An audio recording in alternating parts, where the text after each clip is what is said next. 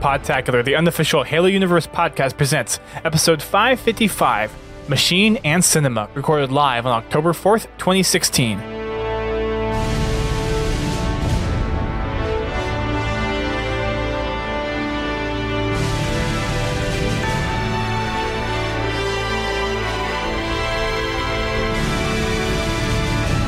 Hello everyone, welcome to Podtacular, the unofficial Halo Universe podcast. I'm your host, Duststorm.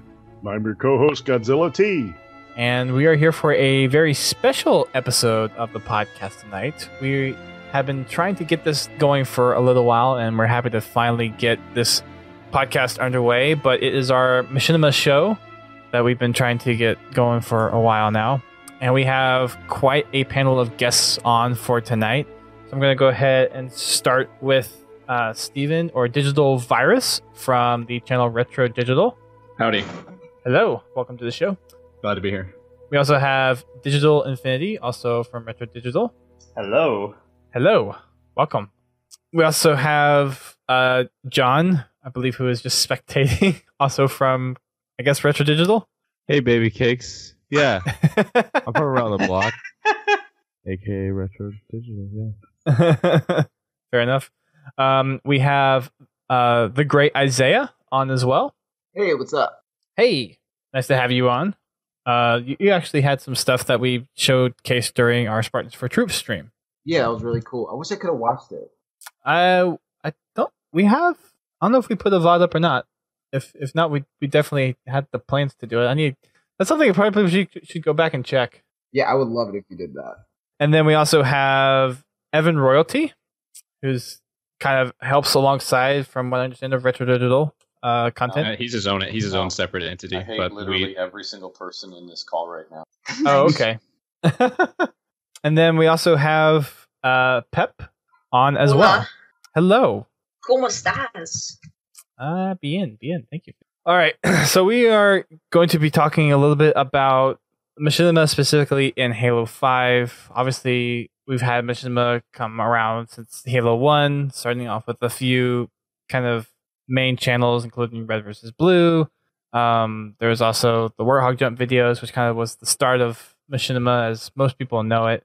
And it's kind of evolved now to what we have with Halo 5. So obviously, Halo 5 has some really cool things added to it with the Forge and stuff, and difference of Machinima stuff. And it kind of had a rough start with the launch of Halo 5. So we're going to kind of go over some of that, and also go through some of the processes from these folks on how they make their Machinima, what it takes to actually make a stage in Forge, and come up with a storyline to showcase in their Machinimas and all that stuff. So it's something that I think personally pretty fascinating and interesting, and I hope that everyone listening to this thinks so at the end of this as well.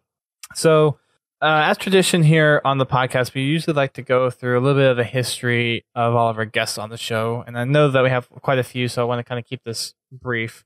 But I just wanted to go through everybody and kind of get a short synopsis of how you got interested in Halo in the first place, what Halo you came in on, and what got you interested in making Halo 5 Machinima. So we'll go ahead and start with Digital Virus. Thanks, Dustin. So I got into Machinima back in 2007 when Halo 3 came out. My buddy called me up and he said, "Hey, I just bought a capture card." And at the time, I didn't know what that was. So he invited me over to his house, and then he showed me how it worked, and then he showed me some of the works that other people had done. And one of my primary influences, as everybody already knows, is stems from Digital Fear, which is from vast majority of the people from my generation, stems from Digital Fear or Darknell. Those are my primary two. For suspense, like drawing, for storytelling, for suspense purposes, and action. Obviously, the primary action would have been from Darknell. So I got into it then, and at the time, that's kind of when Machinima had their director program, and everybody was reaching to get a signed contract with them, so then you could get like that director title.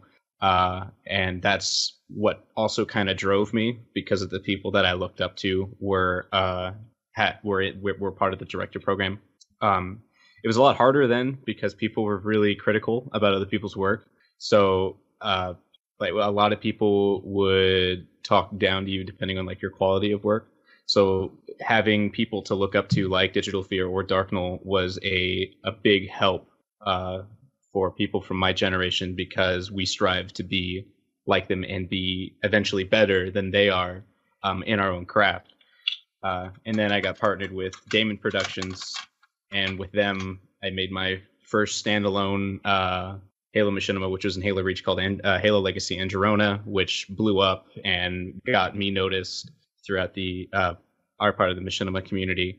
And then from there, since Machinima is no longer doing the director program later on and that part of the timeline, which if you want we could touch base on that later, everyone just kind of went independent. So I started doing my own stuff, which stemmed into, you know, Dawn of the Titans. I'd always wanted to make an action Machinima series, kind of like the Forgotten Spartans, and a lot of the inspiration behind Dawn of the Titans stemmed from the Forgotten Spartans, and caused it to also tie into its universe and the universe of Rise of the Spartans as well.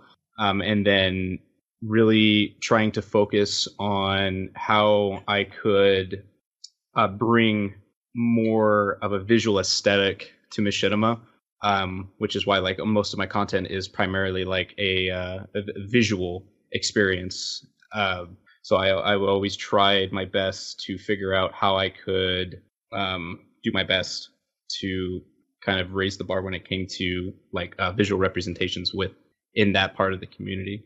And now I just kind of don't really do anything. I kind of got out of it, and then I kind of passed everything over to Chad, or Digital Infinity now, which he can take over after that. So that's kind of like my condensed version of the timeline for me anyway. Okay, cool. So you said you got interested around Halo 3, right? Mm-hmm. Cool. And went all the way down the line. Yeah, that seems to be a pretty popular entry point, at least for Machinima stuff. And from Halo 2 into Halo 3, Machinima was kind of thriving, at least for Halo. But we'll get into a little more of the timeline on that in a little bit. But since you kind of led into it, why don't we go ahead and jump on over to Digital Infinity?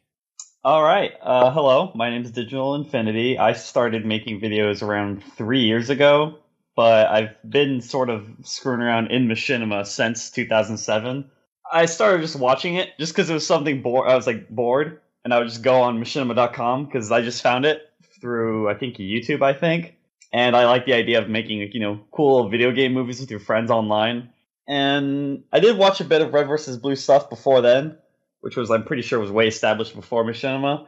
And there's tons of shows that I still actually watch from this day. Like, the John CJG, Digital Fear, is also, like, a big thing for me, because, like, he was, like, one of the first things I ever watched.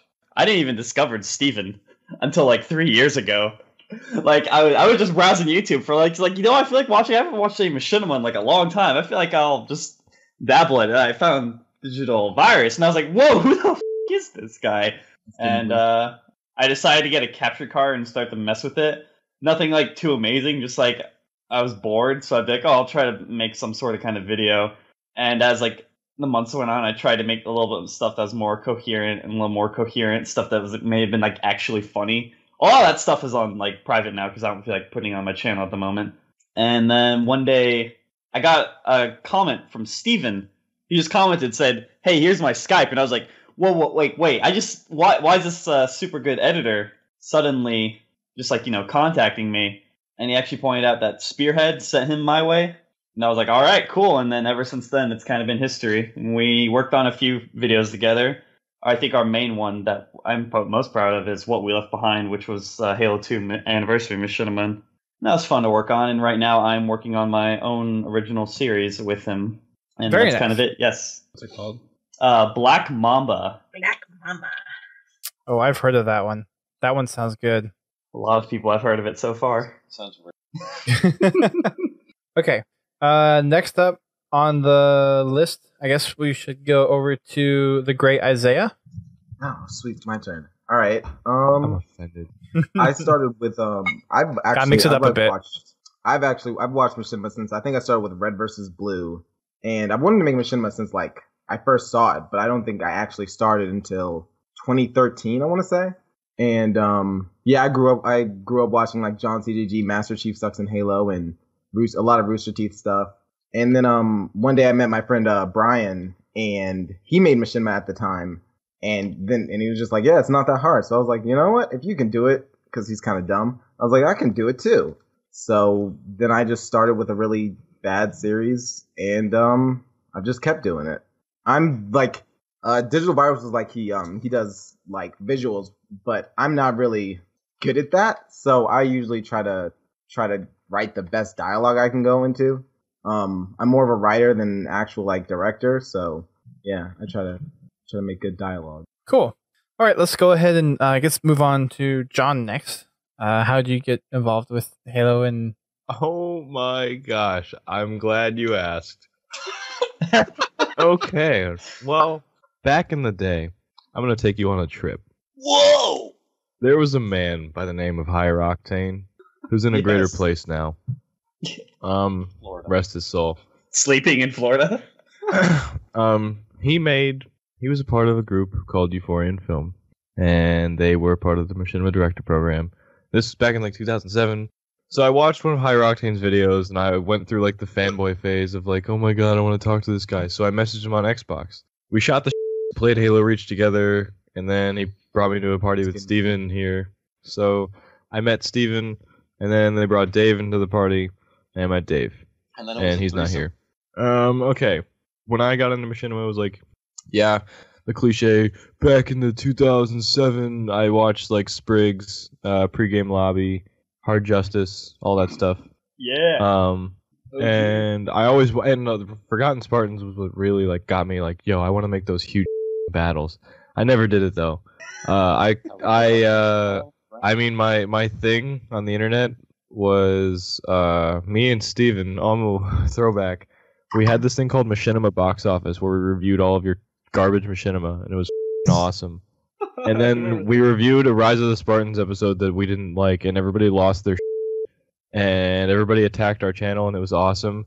Mike made the greatest video. Mike WB, shout out to the Unsociables, circa 2011, 2012, and beyond. Yo, I'm taking you like I don't know if anybody else remembers this, guys. Can anybody vouch for me? I remember. No, I remember. Everybody remembers all of this, right? Yeah, okay, it's great. I'm not losing my mind. No. It all happened. Yeah, Dustin, Michael, this was a great time to be part of the Machinima community. It was thriving.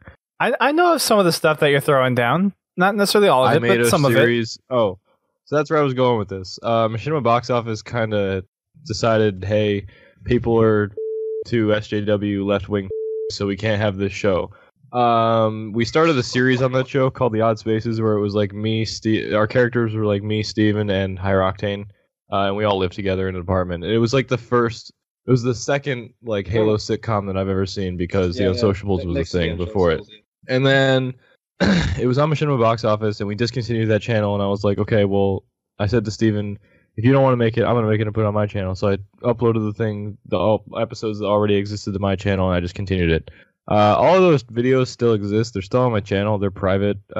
Each, like, I mean, they're all over, like, 10,000 views. Season 1 is all over, like, 10,000.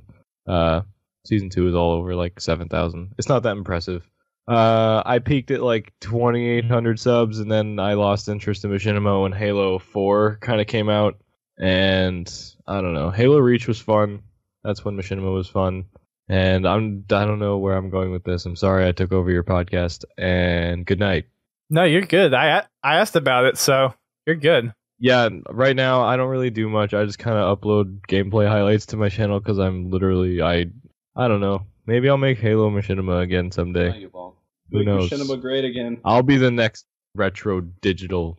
I'll be Digital Infinity Beer Retro. Infinity. Good shit. To infinity and beyond. Shout out. So yeah, shout out the Odd Spaces, the Unsociables. What else is there? Halo Quest. Hey, Yeah, who are we? yeah, Are we yeah, interviewing Evan. Evan next? Evan's up. Is Evan up? I'm sorry. Where's Yeah, Evan's Halo up Quest next. Part 2? Where is it? Exactly. No part. I don't know.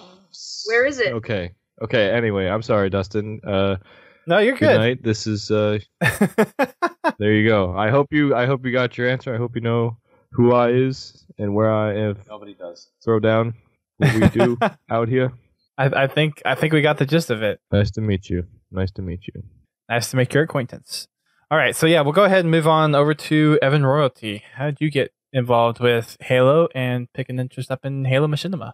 Well, back in the day, before Stephen Hancock, False. I was a 16-year-old, really stupid Evan who decided that he was miserable being a single, lonely, nerd kid, and the only way he was going to get a girlfriend was by making video game movies. So, Preach. so I I think it's a sound effort. It's true though. I mean, I'm rolling it. capture card and started making glorious 720p videos, and they are all awful. Don't watch them; they're really bad. And then I decided that it wasn't fun anymore, and I started making GTA Machinimas. Subscribe. You didn't answer Halo Quest though. Where is it? I don't know. Well, Evan, that was a very riveting tale you shared with us. You should just It's drop about as everything riveting. and make It's Halo about as Quest riveting Part as 2. it could have gotten. Yeah. Oh, it's nice and short and to the point. Very underwhelming, but yeah. Anyway, so last one I guess in here is Pep. Yeah, everybody wants to hear my story. No. Well, we do right now. Okay, well, I started playing Halo around Halo Reach. I'm one of those Reach kids. I got into it because all my friends were playing it, and it was the cool thing to do is play Halo Reach all day. So Still is. yeah, well, For some reason. it's the best Halo game. No, it doesn't. I'm just kidding. Anyway, I started watching Machinima before I actually started playing Halo. You know, I was subscribed to Machinima, and I would watch the RB and the Chief show, RB and the Chief, and I saw Steven's stuff, and I was like, hey, I want to do that. So I stole my friend's capture card, and I made these really awful videos. He had a Dazzle, and they were in like 360p, and they were trash. And oh yeah, throwback. I mean, now that I think about it, it was probably my best work. It was pretty riveting. The story was great. I just kept doing it, and I got better. Not that better because I'm still trash, but a little bit better. And yeah, great story. You know, I'm the best storyteller ever. Nice. We're gonna go ahead and move into some of the just kind of general questions I have for each of you guys. Starting off with some, I guess, kind of round robin, just to kind of start some discussions off. What's one thing that you wish the Halo 5 had for Machinima tools? A working theater mode. Everything. I really Should like. we go one at a time so it's not just everyone throwing? Yeah. Let's kind of round table this one again. I guess we'll go backwards order. So Pep, how about you? A working theater mode. Other than working theater mode, something else. Split screen would be nice. Okay. My favorite part of Machinima. Split screen, system link, armor customization that isn't trash. Just said one. Just said one. Just one for now. Sorry. One for each, and then we'll expand on a little bit later. Yeah, my bad. Well, no, you're good. If there was like one thing that you if there was one thing that you could have in there that you need for Machinima, what would be that one thing? Split screen. Okay. John, how about you? I wish I enjoyed Halo 5, and I wish it looked prettier. Yeah. You wish there were better aesthetics. Yeah. Hey, John, I'm waiting for you to finish your turn. Next. All right, Isaiah. More dev maps. They have like 8 dev maps with cool backgrounds, and then the rest are all forged. But I really want to work in theater mode. Do they have depth of field in Halo 5? No. I don't. DevTools do. They use it in trailers and stuff, but it's nowhere in the actual game, as far as I know. 343 wouldn't waste their time on depth of field. Yeah, it's too good a feature. Yeah, it's too good a feature. All right. Digital Infinity. Well, we mentioned the depth of field thing and the working theater mode thing, but I think I'd like it more like minor things to help with making videos. We got sort of things like chroma keys, which are super useful.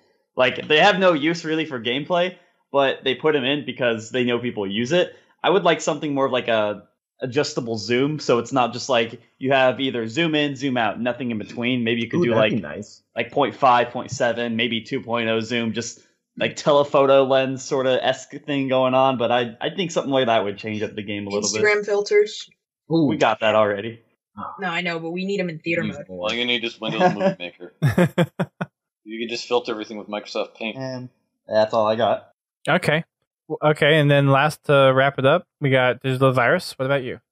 When it comes, I mean, everyone in here pretty much hit the nail right on the head with pretty much every topic. Depth of field is what I was going to say. But I kind of would have wanted better looking armor permutations.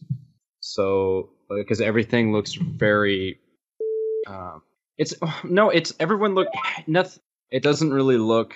I liked Halo 3's like armor permutation aesthetics. So if they were and Halo Reach's somewhat. So if they were able to make like a cross between Halo Reach and Halo 3 armor permutations for Halo 5 and have the same customizable options, I think that would make it better, because then you'd be able to have more freedom when it comes to designing a character rather than only choosing from two pieces to actually show everyone, hey, this is who this person is. Oh, sorry. Right. There's a new mod that lets you do full Reach customization. I don't know if anyone saw that. I think what we would need for Halo 5 is just a full release on PC so people could just mod it. Yeah, that would also be a huge. But I know Microsoft's never going to release it on Steam with Workshop support. They're just going to do it via their Windows Store, which is going to be dumb. I mean, that's what they've already done. For that, like, can you get banned for using? Yeah, you'll probably get banned for using mods. Well, GameCheat doesn't been doing it. GameCheat does it. Yeah, but GameCheat doesn't care. He has nothing. Yeah, but GameCheat's probably smart. Like, if I do it, I'm gonna be a idiot with it. That's all right. I don't want to get banned, and I mean, GameCheat probably has some kind of way. Like, if they do ban you, then he probably knows the way around it. He has like 2,000 proxies. That's almost 2001. It's over 9,000. I don't get the reference, dude. But yeah, I mean, that's kind of how. That's what I thought. I think if they were to bring a Halo Reach and a Halo 3 system back, like a hybrid of some sort, would probably make it a lot easier to make more unique characters rather than the cookie cutter kind of characters that you have to do now. I mean, there's always gonna be that one guy that's gonna get all the souped up armor and be like, "Hey, this is that generic guy with the really crappy, gritty voice actor. That's their buddy that lives 3 houses down." I mean, that's gonna happen. I usually play that all character. Of your characters. Yeah, dude, like all of my characters, except they don't suck. But something along the lines of that. Hey, Steven, hit me up for voice acting. No. Oh. Nice. I need a female character. Well, I mean, I've definitely heard the issue with the armor permutations from the machinima standpoint, with having to grind out and try to get armors that you want to use in there. And definitely I've heard the depth of field issue before. Yeah, and there's been a lot of talk of whatever they do in Halo 6, they should be able to like change the way that you actually unlock the aesthetics in the game. I'm just mad they don't have other kin genders for the Spartans. Why can't I be a helicopter kin? Stop. Why can't my Spartan identify as an attack helicopter? See, that is why 343 is a terrible video game company. So non-progressive. With all the other armor permutations, though, I mean, it is kind of an interesting point of just some of the ridiculous ones that they do have in there, at least from my perspective. Yeah, I can agree with you on that. I do want to take a pause real quick and invite Layne Thomas on here, who is part of Thomas Productions. Hello. Welcome. Thanks for having me. He's been on the show before, so he needs no introduction. You're mainly focused on Halo Reach Machinima, and we've actually kind of already got your backstory already, but you have made a Halo 5 piece actually for us, specifically the drop for the Operation Supply Drop stuff, so we're very happy about that. But we're just talking right now about what one feature you would want most in Halo 5 Machinima that's missing. Okay, I'd probably say playable elites, because that opens up a whole range of possibility for having, like enemies to fight against and for different characters to come in. So that would be number one on my list. Yeah, I kind of missed that there's a lot of machinimas that were made in the Halo 3 and Halo Reach days that can't basically move forward because there's no elites in matchmaking, or not matchmaking, multiplayer anymore. Yeah, definitely all those like sort of military, Machinima's, there's no like aliens to fight against. Yeah, that kind of gives us a good starting ground to discuss some of the other stuff that we were kind of missing in Halo 5. So I know at the start there was just a lot of features not available in Halo 5 to support Machinima. And then they added the Machinima mode into the game types. And how did you guys find that addition added to Halo 5? Was that useful? Was that something that was kind of hard to fumble around with? I love Machinima mode. It's making it live is pretty cool. But there's no theater, so like if you want to do an action scene, you can't because it's just like it takes forever to time that. It's really handy for when you're sort of working on a smaller scale and you don't have other people in the party. You're able to frame up shots and make sure that you're getting what you want. Depending on what you're doing, so I think to refer back to what you guys were saying when it comes to it's harder to use it when you're doing large scale stuff.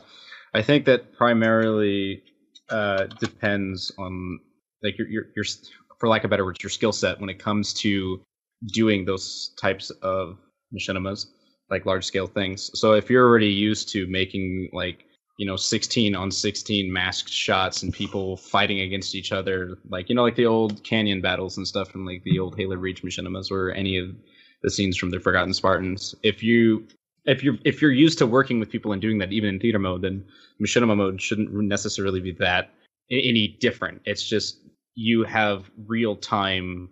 You have the advantage of doing everything in real time, where you can talk to everybody and tell everybody this is what I need you to do right here and now, and you can also see everything. Because when Infinity and I were doing Black Mamba, the first scene is of everyone in the city streets.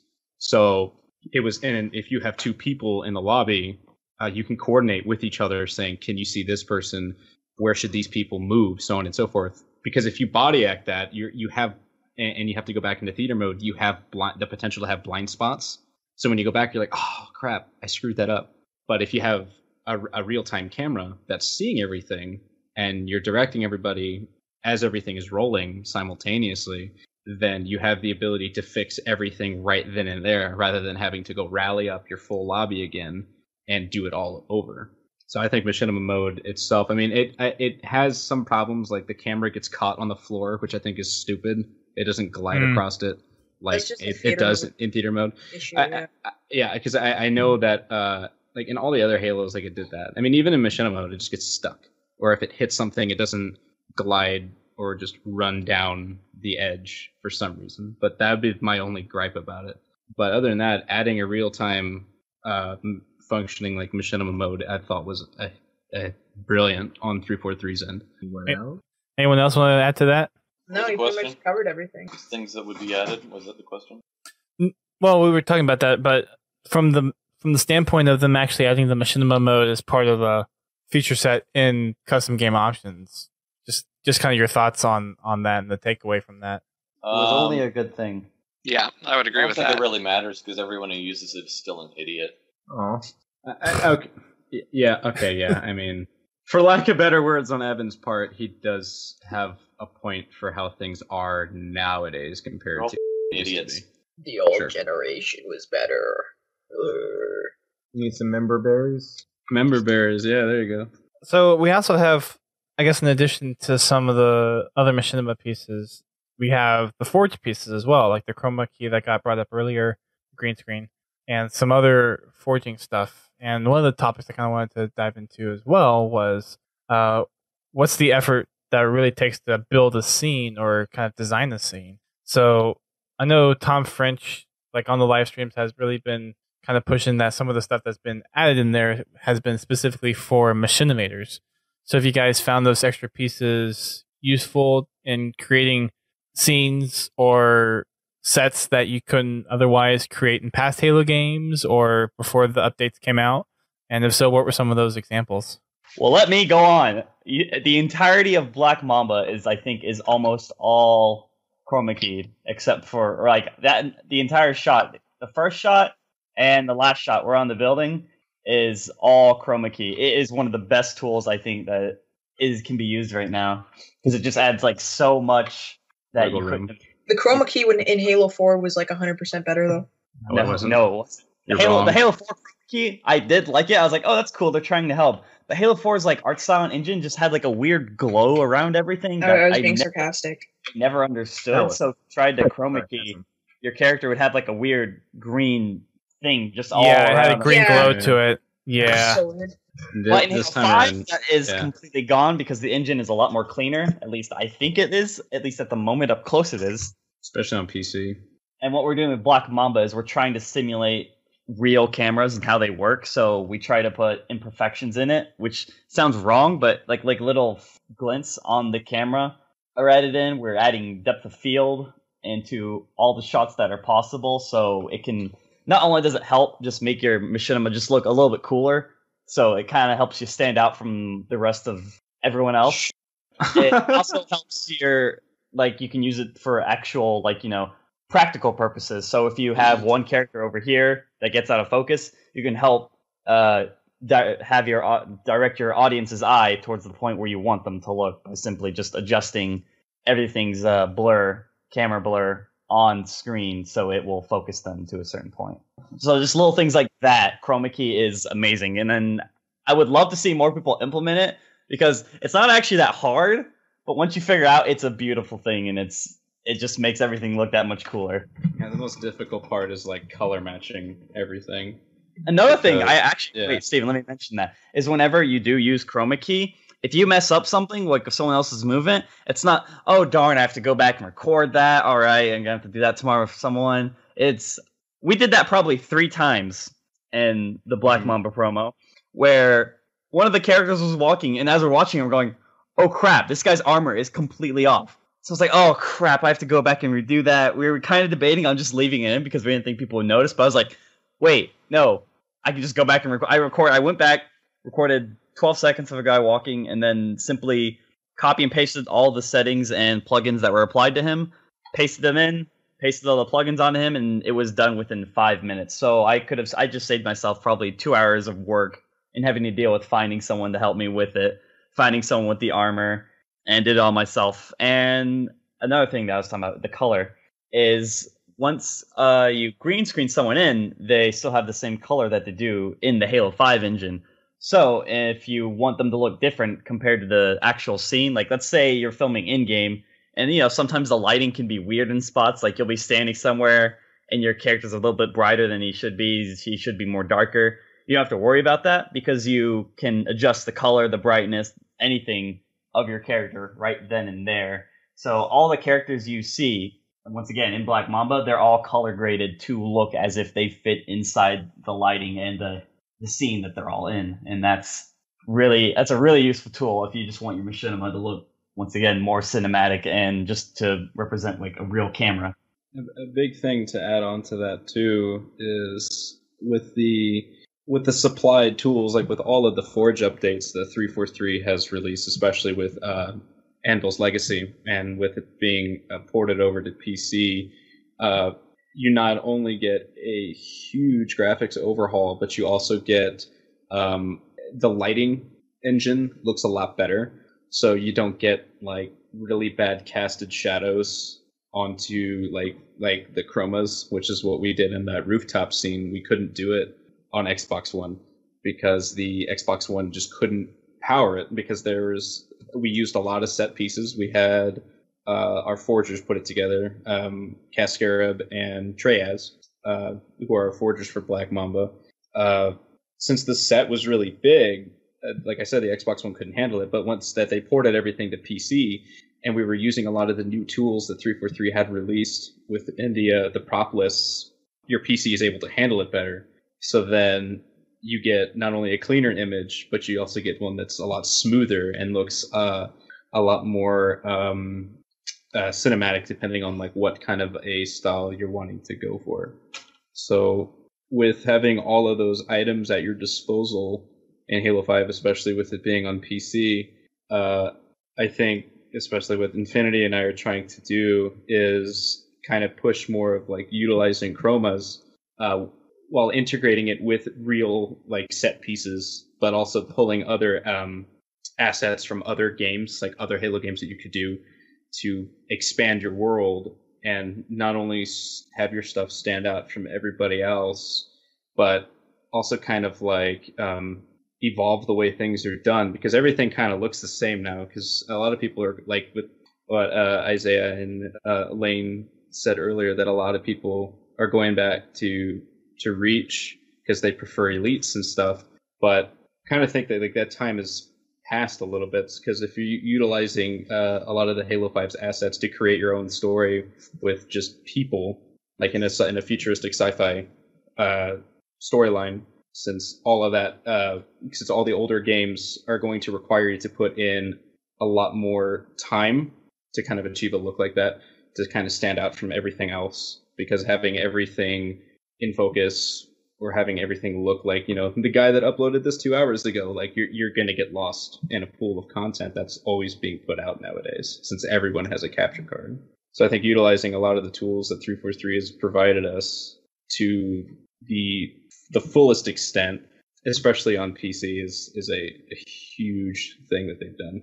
Yeah, and PC is, I mean, it's still relatively new, but it opens up a lot of doors from the machinima aspect, which is really cool. Absolutely.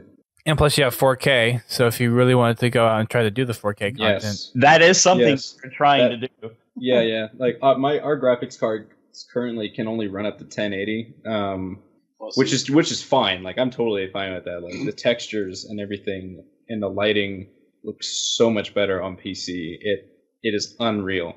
Is there a 4K graphics card? Yeah, card? No. If you see, so what I use sounds like console peasant speak. Yeah.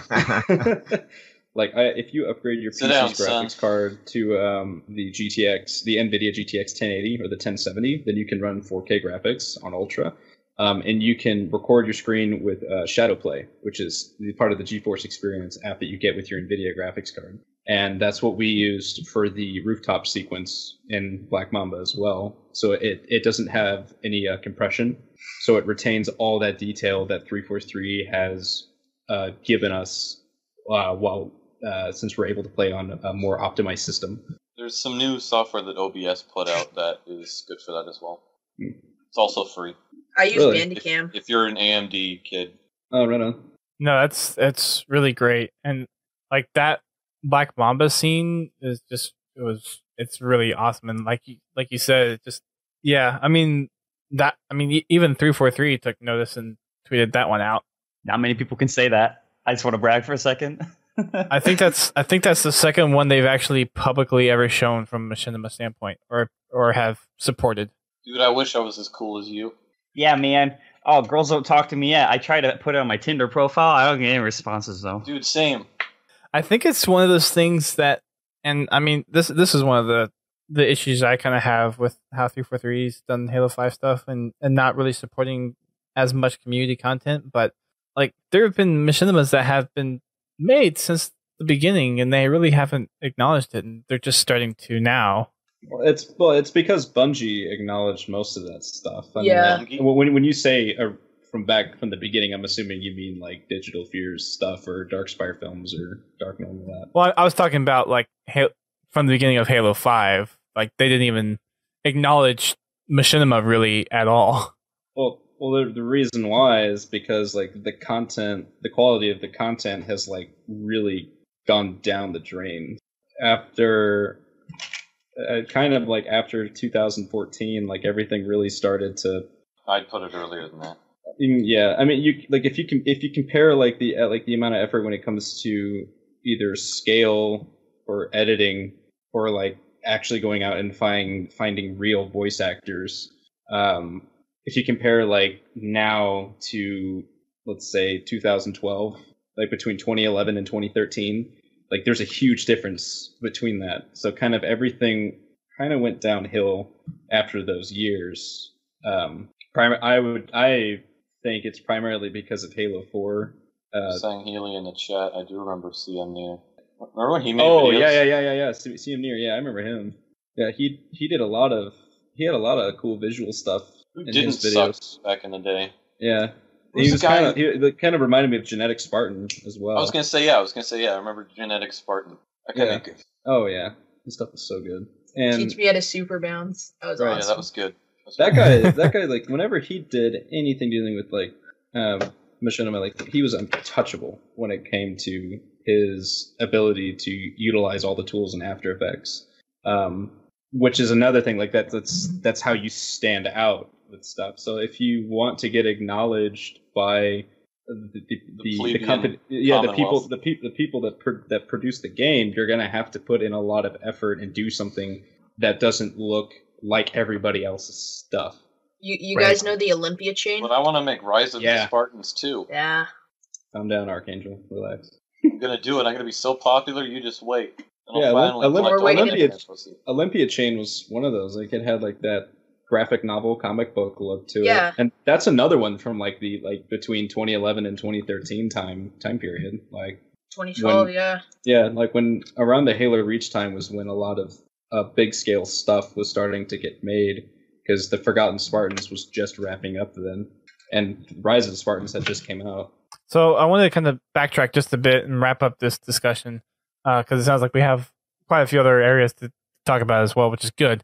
But as far as being able to make stages or make scenes in Halo 5, how is it making it with the Forge system in there? And what kind of effort do you guys go through to actually make the stages? Do you draw down on paper first and then apply it? Do you use some other program or software to kind of make a vision and then you forge stuff in there? Or how do you guys make your own stages? And I guess I just use GTA instead. Well, Forge, all of it entirely. Forge since Halo 5, Reach, Halo 4, Reach, and 3. It drastically changes each game. And as that goes on, I become more stupid and I don't know how to use it. So what I usually do is I just outsource to people who know exactly what they're doing. But in that, though, is that something where you come up with an idea of like, okay, I want the scene to look like this, or I want the stage to be organized like this, and then let them build it? Or do you kind of give them free rein? It's usually just like I give them an idea, I tell them what details I want, and then they can throw it out within a few hours or a few days. We gave our forgers concept art from Google. Yeah. For like a bar. So we needed a bar built. We're just like, hey, we want a futuristic bar. Make it look like this. That's normally what we do. We just look up concept art, just send it to someone, because the tools in Halo 5 are limitless as of right now. It's usually pretty hard to just sit there and unless you actually have the scene in mind, like thinking of what you need can be kind of annoying, and like what scale, how big the map is, what things you need to be in it can be annoying. So usually it's just kind of like you just freeball it, and then the end result is usually like, whoa, this looks really cool. This is better than I expected. Thank you. Nice. Yeah, I think the big takeaway is that you're no longer constrained, by what maps are included. Because now, instead of seeing what you can do on like Valhalla or something, you can just make whatever map you want. Yeah. Forge. So it's very liberating. Some Forge maps look better than dev maps. Mm-hmm. Most Forge maps. Like there's some really good Forge maps out there. That BTV map Scavenger. Oh, that looks beautiful. What's that? I have to look that up. I haven't heard of that one. Scavenger's BTV map. Dude, it's great. It's like this shipwreck. It's awesome. I know. Yeah, I think like a lot of... I think just like when it comes to like set building with all of these tools, the biggest setback is that you're confined through the Xbox One, which sucks. But I mean, obviously not now because there's a PC port, but with being... But not everybody has it. Right, and it kind of sucks because it's like, well, you just kind of have to deal with it. I mean, I think porting stuff to PC, or like if you're wanting to go so far as what 343 is trying to do, they're basically trying to build a game that's designed to run on a PC, not on a console, which is why you see so many discrepancies in the visual experience whenever you're playing on console versus PC. And that has to do with like decision making when it comes to how, like what Chad was saying, how big your map is going to be when you're building it, because you have to figure out how many body actors do we have? How many body actors do we know of that can help us on PC versus Xbox? So that kind of determines the scale of everything, because the bigger your map is, then the higher up your light map goes, and the higher the percentage on your light map is will kind of mess up not only your visors but also the lighting in the map itself, and whether or not the map's gonna flicker or if it's going to lag or any of that kind of stuff. And you're wanting to kind of, if you have a game that looks really pretty and you have all these resources, you're kind of wanting to retain all of that quality within the tools that they provided you. So that's why like using concept art for forgers is a big thing for us, because it's like, this is what we want, this is how big we need it, and normally just telling them PC, it's either on PC or Xbox, makes a huge difference. Now, is the PC something where I know you can obviously transfer the any maps that you make between Xbox and PC. Can you do the same thing with saved films? So we're like you do no? There's no theater mode. Is there even a theater mode? Oh. There's no theater mode in Halo 5 PC, which kind of sucks. But since they included Machinima mode, essentially you don't really need it, which is a godsend. If Machinima wasn't in it for PC, it would kind of be a deal breaker. What about action scenes? Do you record action scenes on Xbox, or do you just keep it on PC all the time? Usually, at the moment, I just do everything on Xbox that I can, and then if I need to do something on PC, we'll do it. But I haven't really experimented much with action scenes, so I can't really comment on that.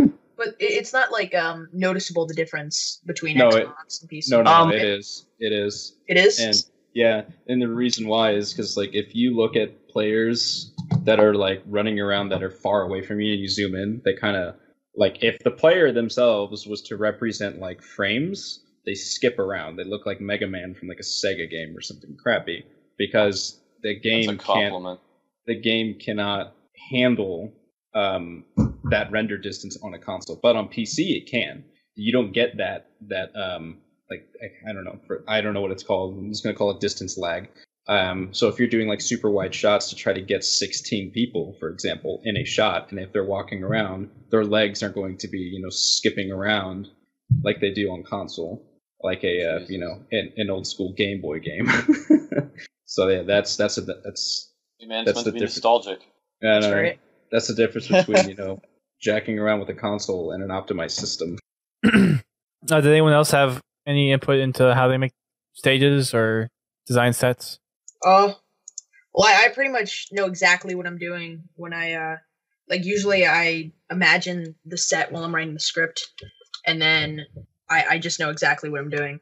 So another thing I'd like to say is that 343's that 343 has done right this game is that they've kind of given you more than one palette. So with Halo Reach stuff, it was kind of well, what are we gonna do? Oh, we're gonna do it in Forge World because it's big, it's open, you have a lot of room to play with, but it's you only have certain textures that you can work with, so everything looks like metal in that game, which isn't bad, but it's that's the resources that you have, so you got to work with what you got. But everything was gray and blue. Well, gray and blue. But with 343, I just want to give a lot of credit to the Forge people, because every time they do a live stream, they would they would show off all the little new things they added that are this isn't needed at all. No one's really going to use this except for small details, but they look for little things to add because why not? It's fun.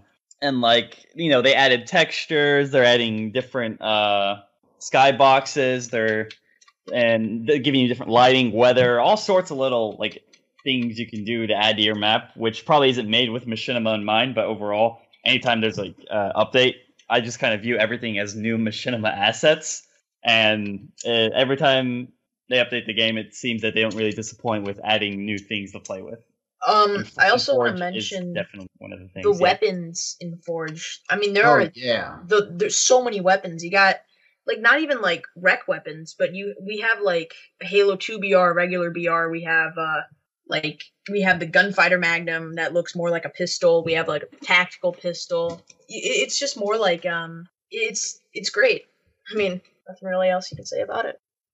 I like some of the new Rex that they put in there too, especially with the pistols.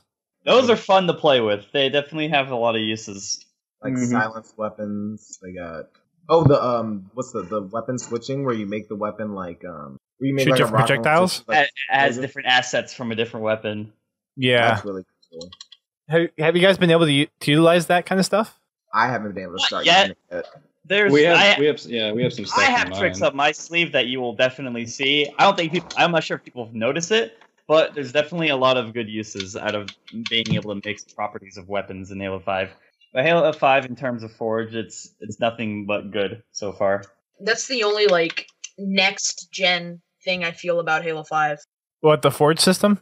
Yeah, the Forge system. That's the only thing that I absolutely love about Halo 5.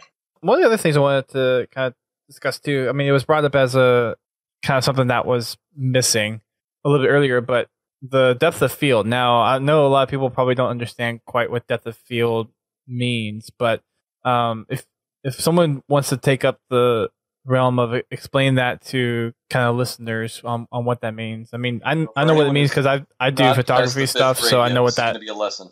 It's a field of death. Nice. But yeah, so like, what is it, and what reason would you guys use depth of field, or would like to have be able to change the depth of field and the focal points within the camera for Halo? Well, in Black Mamba, we sort of just use it. Like right now, in one of the shots, there's a scene where you see the character walking toward, like everyone's walking towards the camera, and only he's in focus. And then suddenly the focus changes, so it helps, like, like I said earlier, it helps direct your audience's eyes where you want them to look, and just can help. If if I redid that shot and none of them were blurred, none of the background was blurred, it would look like a cluster of just crap, and it would be kind of hard to look at. Unless that's what you're going for. You want your your audience to be like, oh, what am I supposed to be looking at here? Look at all these things moving on the screen. It's so dense. But with every frame has so much going on.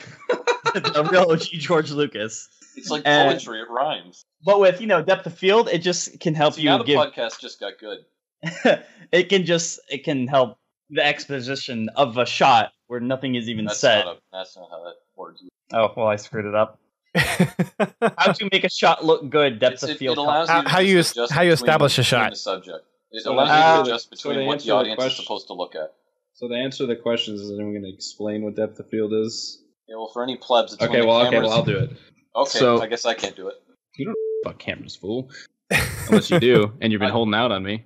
No, you want to explain? Go ahead. No, okay, all right, cool. All right, so essentially, when it comes to cameras, like depth of field is determined by depending on what lenses you're using. If you're using a photography lens, or if you're using a photography lens, it's an f-stop. If you're using a cinema lens, it's a t-stop. And the difference between that is essentially like how much light is passing through your lens to hit the sensor is and a t-stop, if I'm not mistaken, and an f-stop is the amount of light is being allowed to go through the lens. So think of it as like your pupils. I'm pretty sure everyone here has gone to the eye doctor and had, if you wear glasses, you've probably had your pupils dilated. Whenever your pupils get dilated, or if they get big, whenever all the lights are off in a room, so they can pull in more light so you can see everything. If you walk outside, everything is really bright. It's out of focus because your eyes are letting a lot of light in to your brain. It's the same thing with cameras. So if you have a low t-stop on a lens, so let's say t1.5, for example, that means you're shooting wide open, and that's going to give you a shallow depth of field. So everything's going to be really blurry behind your subject. If you have a higher t-stop, everything's going to be pretty much in focus because you're letting less light pass through your lens. Essentially doing that, if you're used to working with cameras, like you said that you've done photography before, or you do photography currently. I didn't catch the first part. Yeah, I do photography currently. Yeah. Yeah. So you know, it basically gives you full control on what you want your scene to look like, and in doing so, you're able to essentially like tell people, like subconsciously, this is where you need to look. This is how this scene is going to play out. Fucking episodes of The Walking Dead are more entertaining. This is why people don't like you, Steven, because you're telling people where to look. I'm sorry. Telling people to just Google it anyway. Yeah. Maybe you should listen to me, and your stuff will look better. Oh. Anyway, the field is really good if you want to show your audience that you'll go an extra mile to make something look a little bit more pretty. And get noticed by 343. That too. All right. Gotta stand out, dude. So that's something that could be easily implemented, I think, within Halo, and hopefully it's something that I think 343 has gotten that kind of feedback before too. I hope that's something that, well, I know, at least hopefully it's something along the lines of maybe them listening to this podcast and maybe down the road, hey, you might consider doing this. Because I've actually gotten asked before by some folks at 343, hey, what Machinima stuff would you like to see in the game? Did you know 343? Yeah. So special, right? Stuff. Don't know what it means. I mean, I think depth of field is, I mean, that was one that was actually, I mean, when they first asked me, I asked a couple of other people, and that was one of the things that was asked to be kind of put in the recommendations was depth of field. So I hope that's something that eventually comes around and actually makes it into the game. What do you guys think of the map palette for Halo 5? And I know there was someone brought this up earlier of actually being able to use the Warzone maps. And we talked about that before we actually started the podcast. But what are your guys' opinions of the map selection that's there to use? I mean, I know there's a lot of Forge stuff, and there's some people that have made some awesome Forge content and prefabs. But as far as like the environments that you're able to use and create, do you guys feel like you have enough with the Forge stuff, or do you feel like there should be some more natively made 343 environments that you can use? There is never enough natively made maps. Yeah, I was about to say, I think, especially in Halo 5, it is complete. Like, actually, I will say it's a bad thing. Like, the game has, I think, more Forge maps implemented directly into the game's than it does actually 343 maps, which sucks. But I do love the maps they gave us. So, like, visually, I will say, and it kind of stinks that whenever we do get, like, you know, quote unquote free DLC, like the free maps that they throw in, like every update, like we get the one Warzone map and the one new map. It sucks that whenever I see that it's just a quote unquote like reimagination of a current map. God, that annoys a lot of me. Or it's tiny. What was up with that? They did that for gameplay. It can be neat and fun, but as like an actual, I guess, product, it's really annoying that they're saying, hey, we're going to give you a free map. It's like, okay, cool. And all it is just a reused asset of what we already had. Right. 2 years to make stasis. Another thing, too, I when it comes to the Forge maps that they provided, like some of them are, so like Tidal, for example, like it's huge and it's just all water. Like you can't walk around in any of the water or anything. But like a map, I mean, you could have Tidal, but not like that gigantic, because most of the stuff that we do is on Alpine, because Alpine's lightbox is way better than all the other Forge maps, because all the other Forge maps make your textures look like crap and make your visors like super oversaturated, and it looks half-assed. Glacier's pretty nice. But I mean, if they made an Alpine map, but like the size of Forge World, but without like the mountains and stuff, to where it was just like you're kind of in a bowl, essentially. Like you're on massive flat ground, but like it eventually goes up into mountains and stuff. And you basically would have the ability to build your own whatever. So if you want to build a mountain range there, put more hills, you can, which is you can already do. But I mean, if we had more assets, like actually placing mountains, for example, or cliffs, big cliffs that look natural, not just like, oh yeah, here's this one boulder thing, have fun. Well, or you can make it look natural. Well, with sure, but if it's objects. multiple objects, but that adds to your light map, and that screws up your light box. You see what I'm saying? Who cares about light map? If you want your map to function properly and not crash, yeah. The map for Lucifer was 300. Okay.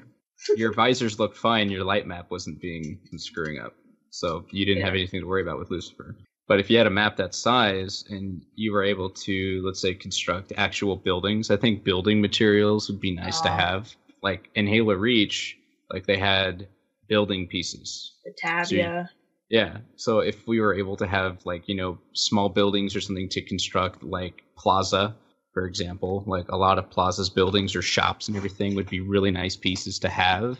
So then some things don't essentially look like a bunch of, you know, Play-Doh blocks put together.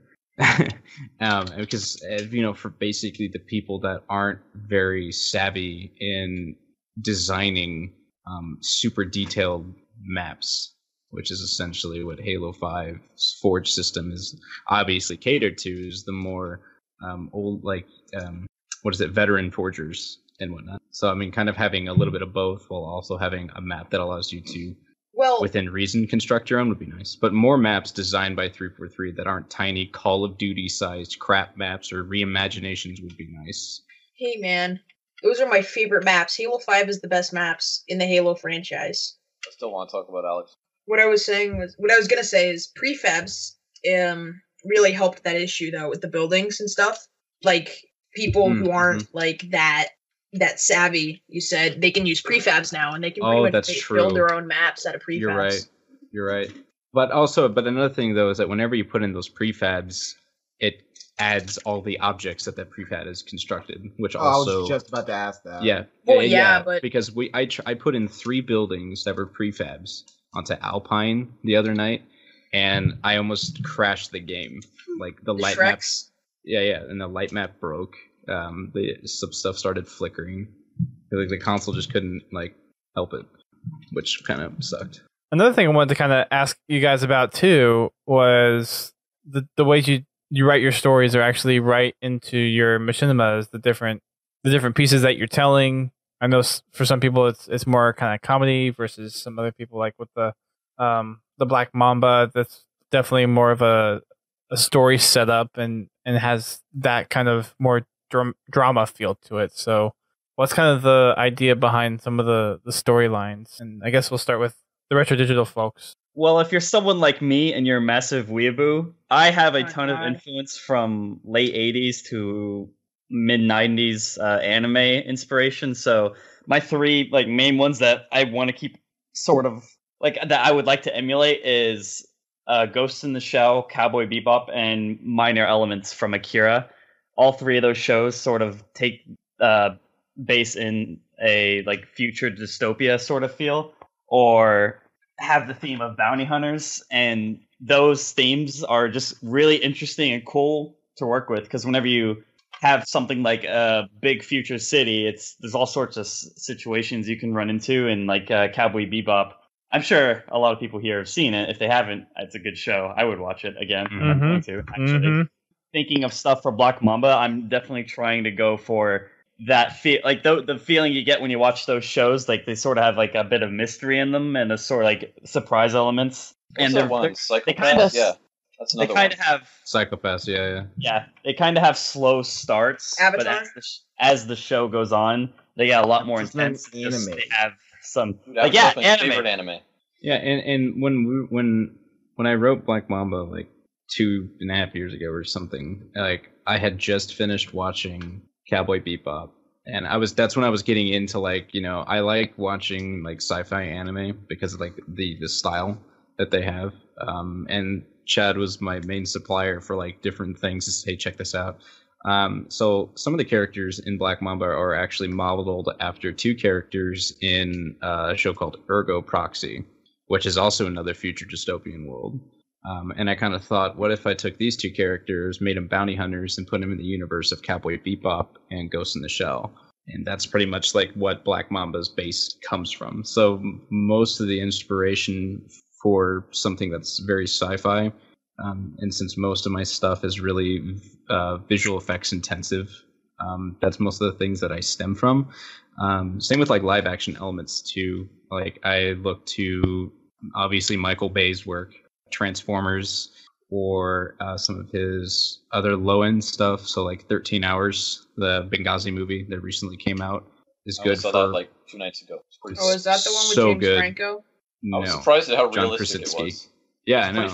dumb, but it's also kind of realistic. Yeah, and it's when you're looking at like different scales of stuff, like it's good to watch the movies by people that have experience in that field. So watching things like Star Trek or Transformers or Star Wars, Sicario looked really good. or Sicario for drama, or anything by David Fincher like Zodiac or The Social Network. Like those are great movies to watch to build characters off of, because Machinima is essentially a visual storyboard. Depending whether or not you're wanting to get into film and media in the future, Machinima is a great tool to start with, because that's what we started with. Because I want to make Benghazi grumpy. She did do it.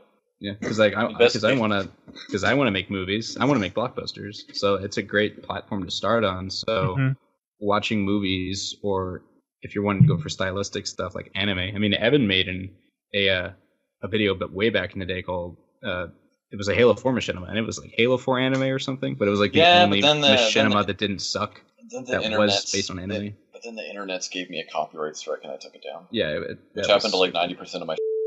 And yeah, and a lot of people nowadays like try to replicate like with that super cringy crap where it's like Machinima, come watch my Sword Art Online. Come watch my Sword Art Online ripoff thing. It's like, no, like go hang yourself. Like, come on. That's a good source for inspiration. When people try to Sword think Art of, like, Online. Oh yeah, Incest Online. You know, I really like Infinity Art Online though. Infinity Art Online. But like, Sword Art. But I mean, like, and to Cringe refer back art to some online. of Evan's stuff, like shards, like there are a lot of There's some pretty elements. cringeworthy shards, though. But there's some elements in there, like editing elements that do Shards. pull like inspiration from like anime styles. That's what the draft scripts were called. They were called shards. Yeah. That's Nice. what we called the Yeah, draft yeah, script. yeah. I remember seeing Shards. We did. but it's like it's one thing to draw inspiration from something, and it's another to blatantly Copy rip it it. off. Yeah, to blatantly copy it, but like in the worst way possible. Like what Okay. was Wasn't I made a really bad video about elites, and then somebody copied it like verbatim, and it was absolute cringe. Even more cringe than the original copy from which they were ripping it off. wait, which one was this? Who is the? Was it a Sword Art Online thing? No, it was. Because I remember there was something called like Skyworld Online or something, which was I don't know. Sword It Art was Online Infinity World verbatim. Online? It was about elites, and it was bad. Well, Well, I guess that doesn't really narrow it down. yeah. Infinity mean, World like- Online, Infinity Art Online. Dude, there's It so many doesn't matter. fucking. It doesn't matter. It's all trash. Jesus Christ. I'm gonna get So- back to you on that because I want to find that. Okay, so I think depending on like once you find your niche, when it comes to like machinima, so like mine was action and drama. Some other people's are comedies and everything. You should watch films or animes or other like source material that is catered to that, so then you can get better at that craft and like look at the way things are shot, how things are written, how characters act, so on and so forth. And once you're able to really break that down, it will allow you to grow as like, you know, a director within the community along with your content. So that's kind of like how we would Kind do of depends stuff. on what you want, though. I mean, if you're just in it for fun and gives a f- but if you're Well, in it yeah, for of fun, course, probably yeah, wouldn't- but you if probably you wouldn't wanna- regard anything we're saying. Right, So. but I mean, if you want to consider yourself part of a community, and the whole Yes, point is to like grow with everyone, not hold everyone back and stay stagnant the entire time. Along with the storyboard stuff and where you guys get your inspiration from, is that something that just comes along? You get inspiration, then you try to emulate something, or you kind of try to put your own spin on it. And what's kind of those little one-off things that you really try to do to make it your own? Like I get the idea of like wanting to imitate and really draw from ideas, but what's kind of the things that you work on to make those pieces your own? Are we going to? Sorry, Are we new still subject. going in order? Because you Yeah. asked like one question to like one person, and then kind of went with. Yeah, I guess we'll go ahead and start with Steven. You didn't ask everyone else the question that you did before. Whatever, I don't care. I mean, when it comes to drawing from inspiration from different things, like I'll be totally honest, like most of the stuff that I've come up with was either in the shower, shower thoughts, dude. I'm serious. Not even. Yep, it's totally legit. or just Same. staring at a wall and zoning out. A primary thing is after I see a movie. So after I would see Transformers again, for example, like especially the third one, which is my favorite out of the series, for the way it's shot during its battle sequences. Whenever I watch it, I'm like, I would construct a storyline that I would either A, already be working on, or B, be constructing as I'm watching the movie itself, depending on whatever it was. And be like, okay, so I can see this shot being used here, this shot being used there. And then depending on how the characters are or what the world is, like the Deus Ex Machina reboot that I did back in the day, which I regret handing out to somebody to finish, but that the reboot for Deus Ex Machina was primarily modeled after Dredd, the Judge Dredd reboot, because it seemed appropriate, but it was scaled down quite a bit from like the world of Dredd, with Mega City 1 being like super violent and ravaged. I just kind of like took that kind of a world and then turned it around and then matched it up with Digital Fear's world of Salvation City. And I'm like, okay, so how can I make Deus Ex Machina more of a gritty thing? Chad and I watched it the other day, and we're like, this is really bad. Because I mean, we compare it from then to now, we can see the. Want to talk about who you handed it off difference. to? No, I don't want to. So I said it was broadcast, but I was incorrect. No, you were correct wrong. myself. Yep, I'm going to correct myself.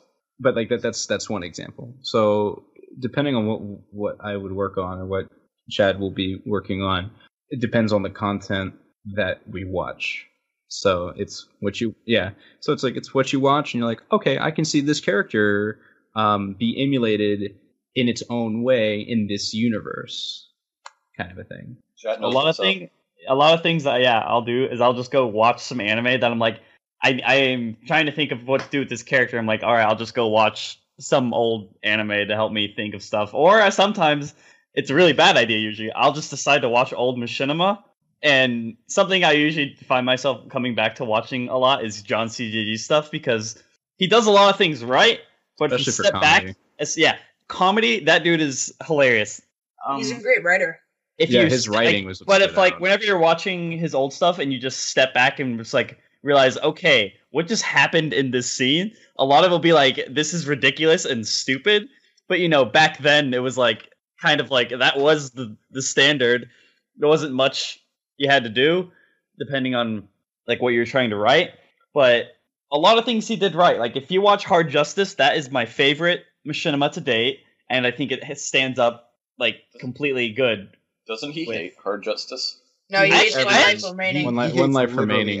One Life Remaining can be funny. That is one of his like lesser things. I thought the first episode of One Life Remaining was really funny. Then it just got absolutely retarded. The thing about John CGG is that whenever he'd write, he would do all his characters were based around how he would act in real life, and he would have his self-insert, which would work for certain situations. But like Hard Justice is what really shines the most out of.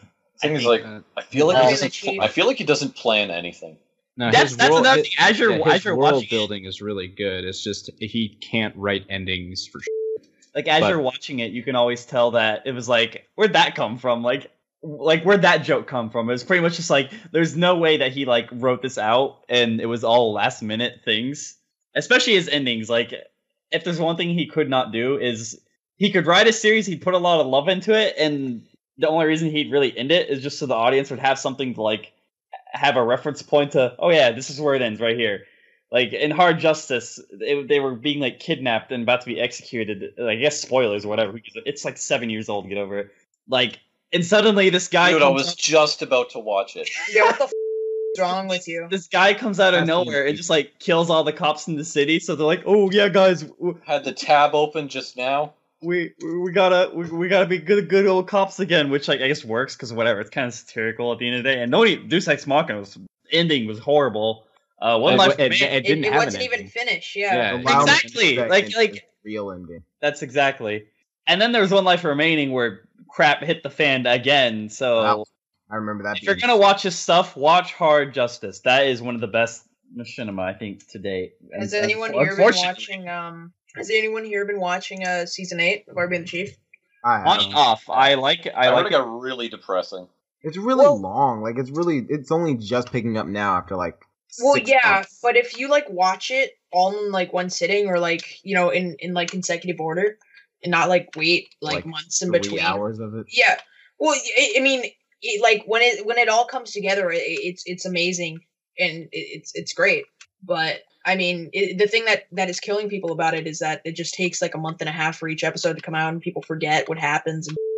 Yep, I was just telling someone about that yesterday. I think how it's just like they'll be like, this happened in episode 4, and it's going to lead to episode 5, but it's like episode 4 came out 2 months ago, and it's like an hour, and I don't want to watch that. It's still amazing though. I mean, like again, it's some of the best. Like, well, it's probably the best machinima that I've ever seen.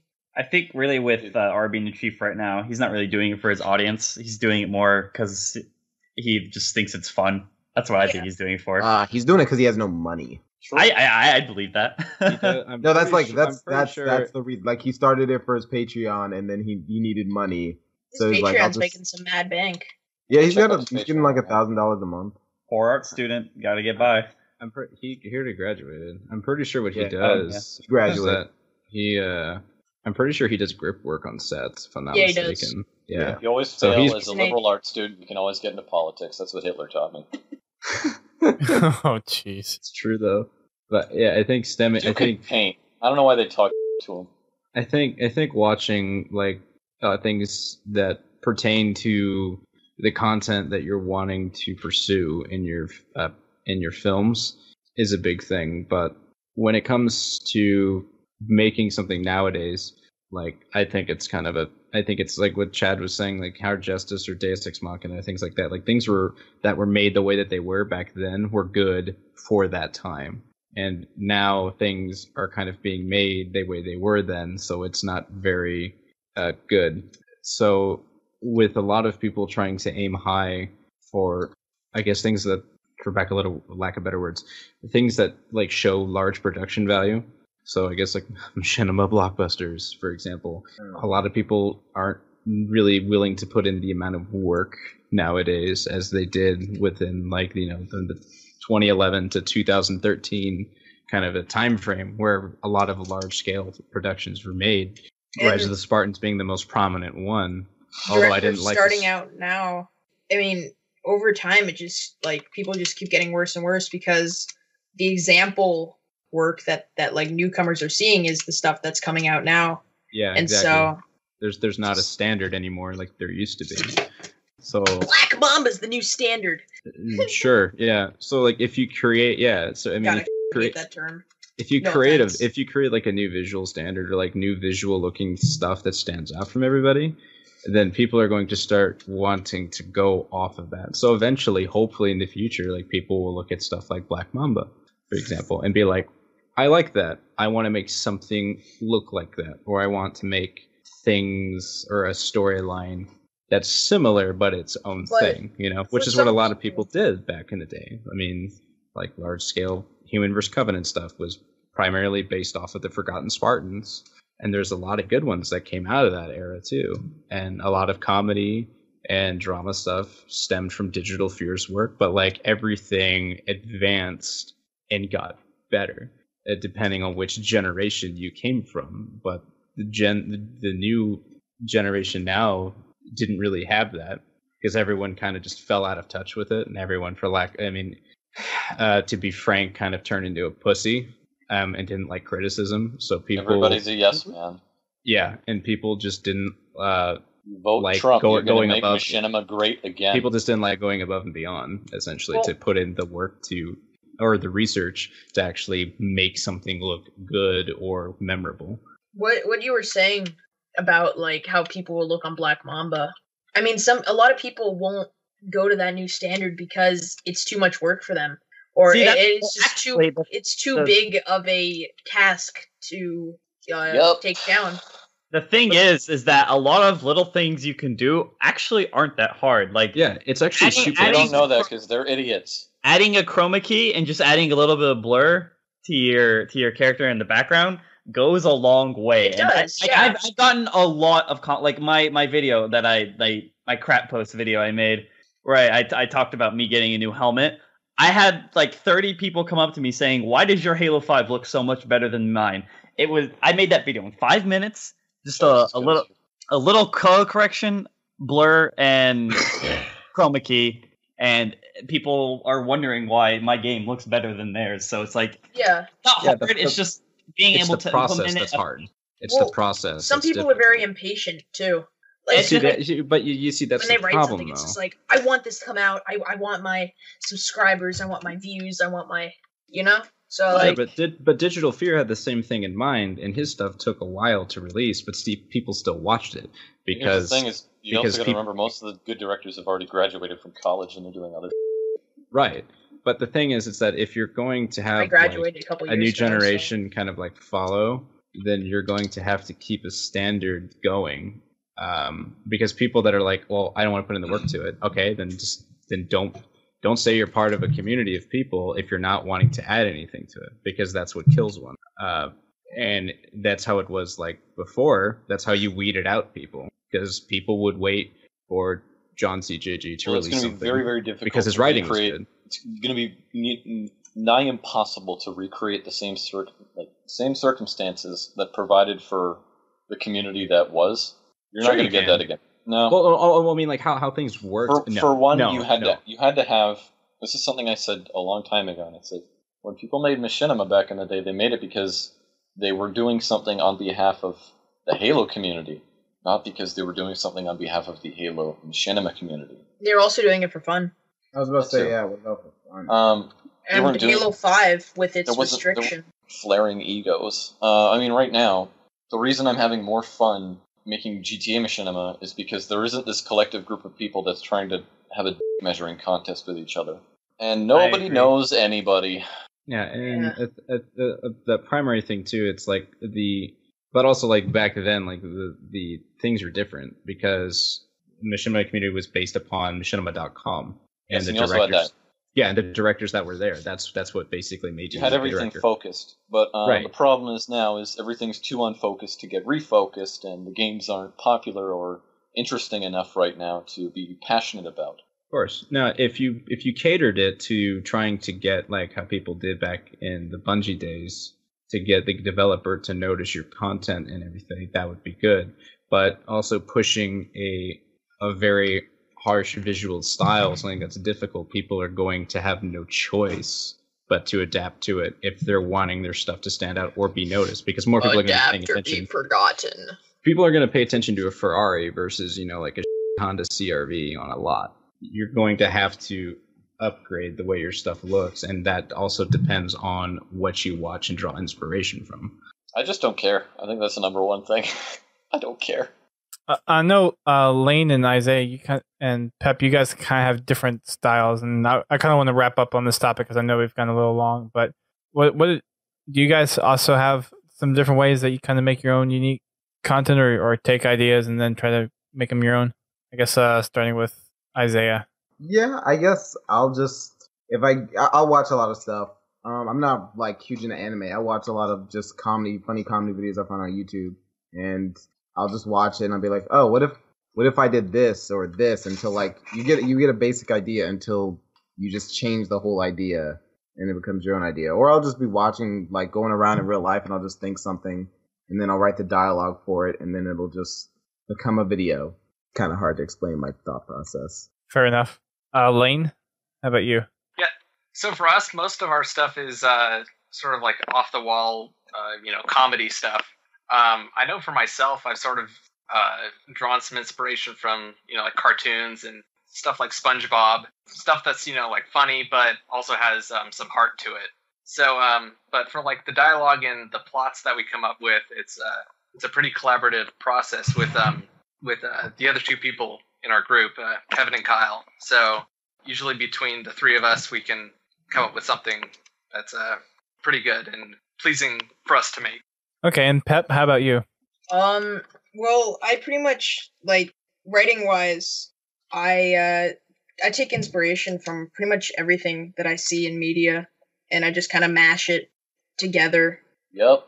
I mean, it works sometimes, and because wait, give me a second. I'm sorry. I'm trying to think of something that could, be. Okay. We'll take the time to edit this down just for you. Okay, thanks. It'll give him a nice break from all the bleep. Yeah, right. Yeah, so pretty much, like, I just take inspiration. I like fast-paced dialogue. I like quick cuts. Like, I take inspiration from, like, Mad Max editing-wise, and writing-wise. Yeah, again, I just pretty much just try to make at least complete. Yeah, it's complete and good. I don't really know what else to say. I'm sorry. I'm not very interesting. No, everyone does it differently, so there's no wrong answer to it. Yeah. Well, I really appreciate you guys taking the time to come out and talk about Machinima stuff. I know there's a lot of other discussions that we could have, and hopefully we can get you guys back on again to talk about them, because it seems like there's definitely a lot. This was a huge waste of time. That'll be $50. How's the year of Xbox Live work for you? Right? Yeah, there you go. I think it'd be fun to kind of dive into more of the history of it. Yeah, and I know talking with some of you guys before actually getting this podcast going, because we weren't able to do it on Thursday last week, there's a lot of history behind some of the Halo Machinima and stuff that I think there might be some people that aren't quite familiar with, and there are even aspects of it that I wasn't familiar with, and I've actually been around the Machinima scene since 2007. So, yeah, I think that would be definitely another podcast to do in the future, and something that would have interest from a lot of different people within the Halo community. So I would definitely like to have you guys back on again to kind of have that discussion. It's not fun. Yeah, absolutely. Sure. So I want to go ahead and just wrap up the show, but I want to wrap it up with the projects that you guys are currently working on. So I know Digital Infinity is kind of the more recent big attention that's kind of gotten things going for it. So I know that's Black Mamba. So why don't you guys talk about a little bit about that and your plans behind that Machinima? I'm not sure what me and Steven want to be able to talk about it and what we want to reveal. I mean, don't reveal anything you don't want to. Don't reveal anything you don't want to reveal. But I mean, it goes through like 20 different people for if they want to reveal something, they have to like. Yeah, I mean, Gotta send it down the bureaucratic chain. We actually have our forgers kind of have an Just ask NDA the sort FBI of if thing. they're cool with that. Yeah, we have a total of 5 episodes planned to kind of match up with like how That's almost 6. the different stages of like a storytelling is. We're gonna have a total of about 5 episodes. It's a time-consuming process, so it's going to take a while to release each episode. We might make all the episodes and then release them all on a weekly basis. We're not sure yet. It's primarily surrounds our main lead, Ali Floro, whenever she has time, because she's currently finishing up school, so that's also another thing that we're waiting for. But I think what we could probably agree on saying is that there's going to be a lot more visually appealing things to come with Black Mamba aside from the promo. I mean, there's no doubt in my mind. I think it's like kind of like the best looking Halo Machinima visual wise. Like, and another thing too, we get asked a lot like our process in it. Layering it's a pretty straightforward process. It's chroma keying and that's it. But as far as revealing like how we make our stuff look hyper realistic, how we color stuff, we're not going to reveal it because it's our own unique thing. I think people should figure out how to fucking Google it. Well, not even that. I mean, like it's just we have our own coloring process, we have our own layering process too, and I think people should develop their own so their stuff stands out. Come. But I can say it's not something that takes 5 minutes of work. It's something that is very time consuming. So we can't really reveal anything based on the story. It's just what you see in the promo. It's a female lead. Right. Dude, that's so progressive. But what it surrounds around is the character Amira, and she's a bounty hunter, and she has her partner Andy, who's an android, an old police android, and they it's Andy. Andy the android. Android? Right, yeah. Eureka! Give me a second. I've never laughed harder in my Give me a second to think of it. I didn't initially get it at first, but then I had to think about it, and then I got it. God, shut the Jesus. So essentially that's the big thing. We noticed that there aren't really a lot of female leads in Machinimas, primarily because most of the people that try to get female leads or any female voice actresses usually use the exact same voice actors every single time. And usually they have them doing like weird, cringy, creepy So like James Clem's sex tape made a yes, sexy. Oh my god, yes. So we decided, you know what, let's switch it up a little bit. Want to make like a sex scene too. We wanted to try to do something a little bit different. We didn't have the whole like, oh my god, we're so progressive in my which is like no, like right. Not a lot of people wanted to do that. So it's not only like the visual aspect of it that stands out from everything, but it's also like the characters as well. So I feel like I'm being a little redundant. I don't know. What do you think, Chad? Do you have anything you'd want to add to that? Black Mamba is going to be the best show to date. If you want to see something that looks really cool, watch it. That's all I can say. And you can see it on Digital Infinity's channel. YouTube.com/Digital Infinity, yes. /Browningtons. Right? Nope. It's actually changed. It's officially YouTube.com. You can change it, actually. I figured it out. Yeah, you should teach me how to do that.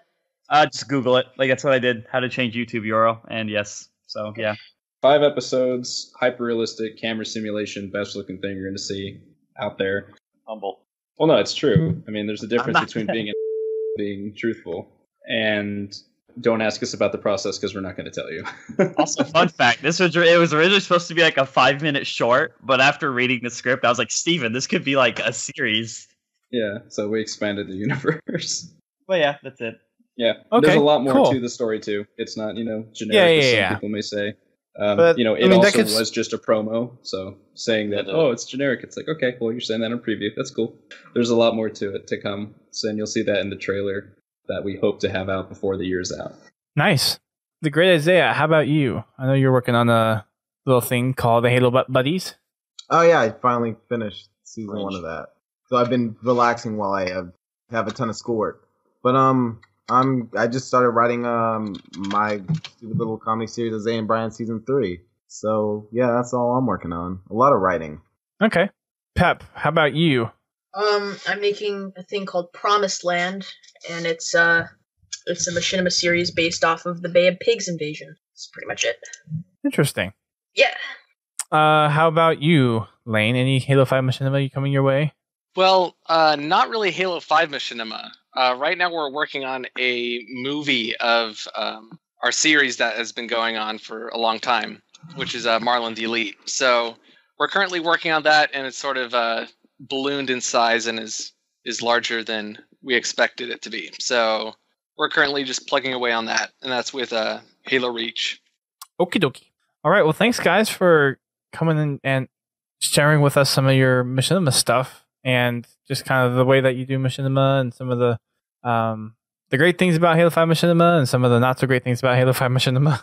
I hope to have you guys on again. I know there's a lot of stuff that we didn't even touch on tonight that could easily be discussed regarding how to actually produce the machinima and how you guys actually develop the stories and behind it and actually come up with editing stuff, and even going back as far as talking about Halo machinima history. So hopefully that's something that we can cover again in the future, and I'd really appreciate to have you guys on. But I think everyone who's listening hopefully knows where channels are and Twitters, but just in case they don't, you guys mind plugging your stuff? So I'll go ahead and start with the Digital Infinity folks. So Twitters, YouTubes, all that stuff. Say again. Oh, I'm sorry. I thought you were going to add on to that. Digital Infinity's Twitter, I actually don't know. Let me look it up really quick. My YouTube channel is just YouTube/Retro Digital. You can look me up by either typing Digital Virus as well on YouTube, or searching up Dawn of the Titans, anything like that. Or if you look up Halo Machinima on YouTube, on the front page, you'll see Dawn of the Titans, which I think is like the fourth one down, and you can find my channel through there. My Twitter is Retro Digital 01. I'm not really active on it, but you can follow me on my Facebook page, which is just Digital Virus. If you search it, you'll see my emblem. Chad's Twitter, twitter.com/digital infinity, except the first I in infinity is a capital L. And I don't know how active he is in there, but yeah. Or lowercase L, I'm sorry. And his YouTube channel is youtube.com/digital infinity. And you can also find him in my sub box and vice versa. Okay, cool. Isaiah, how about your stuff? My YouTube channel is just youtube.com/ThaGreatIsaiah. That's with an A and the, and then Twitter is the same thing. Okay. Layne? So my personal Twitter's at Layne Thomas. That's LAYNE. And then our YouTube is just youtube.com/Thomas Productions. Nice. And then Pep. You can follow me on Twitter at _Pepsi_.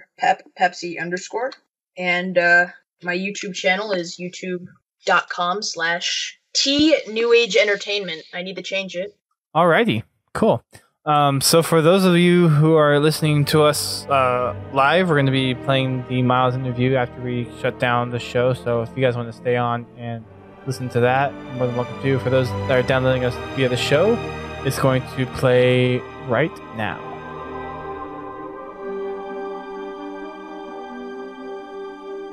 So I'm sitting down with Miles Luna, who is the storyboard writer and I guess kind of lead producer on Red vs. Blue for Rooster Teeth. So welcome to Podtacular, Miles. Hi, thanks for having me. Yeah, I'm currently, I guess my title would be head of story for Red vs. Blue season 14, and I'm head writer of animation at Rooster Teeth. All right, cool. I know the titles have changed a little bit, so thanks for clarifying that one. So yeah, I figured it would be cool to get you on here. We've had Gus on the podcast and Bernie on the podcast before, so this is a nice one that I've actually been very interested in having for a while because of the story aspect of Red vs. Blue, which is kind of one of the reasons why I got interested in Halo was the story of Halo, and then Red vs. Blue was really interesting, just kind of the way that the original staff took that idea and went with it. But since its inception, it's gotten a lot more story driven, which has been really fascinating. So I'm personally very excited to talk to you today. Well, I'm glad, because those are two tough acts to follow. Yeah, I don't envy you one bit, needless to say. So we customarily on our podcast, whenever we have someone new, we kind of like to discuss their background a little bit. So you came in to do, I guess, a story with Red vs. Blue, and you've kind of your role has evolved since then. But how did you get involved with story writing? What was kind of your education upbringing, and how did you get invested into doing something like Machinima with Red vs. Blue and really pulling out a story out of something that really didn't have much story to go with? Well, I guess in terms of like telling stories, I don't know. I've always liked entertaining people. Like, you know, whether it was theater and skits and stuff, or drawing comics when I was in middle school all the way through college. So I don't know. I've always liked to entertain, and storytelling is something that I think is a whole lot of fun. It's, you know, it's a cool journey that you get to go on with the listener or the viewer, and I don't know, getting to spin that tale it's creatively, it's very satisfying and fun to do. It's a fun little puzzle, I guess. But you know, my background, you know, really in high school, I learned that I wanted to go into television somehow. I took a video tech class in high school, and it opened my eyes to this unbelievable storytelling medium. I knew I wanted to make cartoons, but I didn't know exactly what that meant. Did I want to be an animator, a director, a writer? I didn't know. I didn't know what I wanted to be. I just knew what I wanted the end result to be, which was having a hand in making cartoons.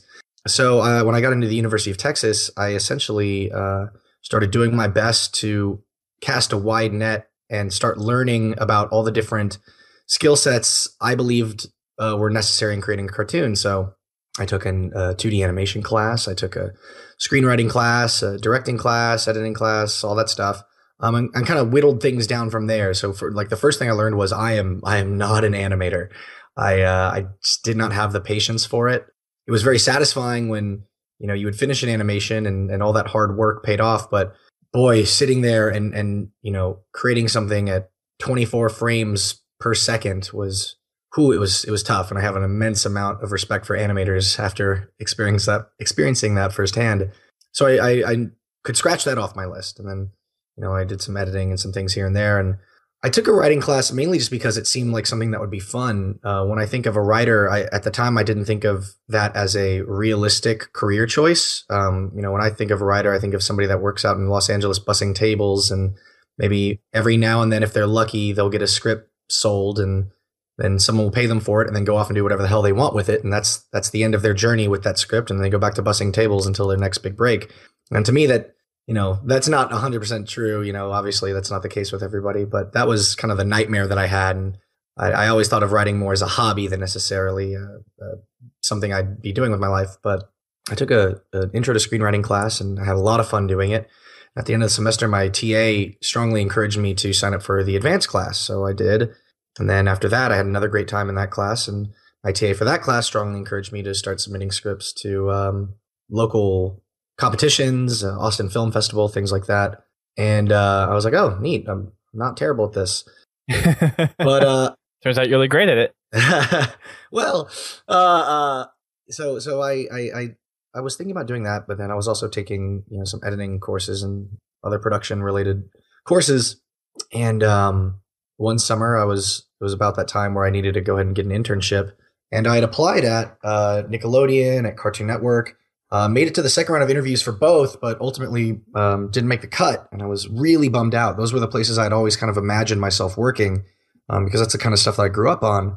But by this time, I'd been in Austin long enough, and I'd met Brandon Farmahini in college, and he had invited me to serve as a production assistant on a few live action shoots for Rooster Teeth.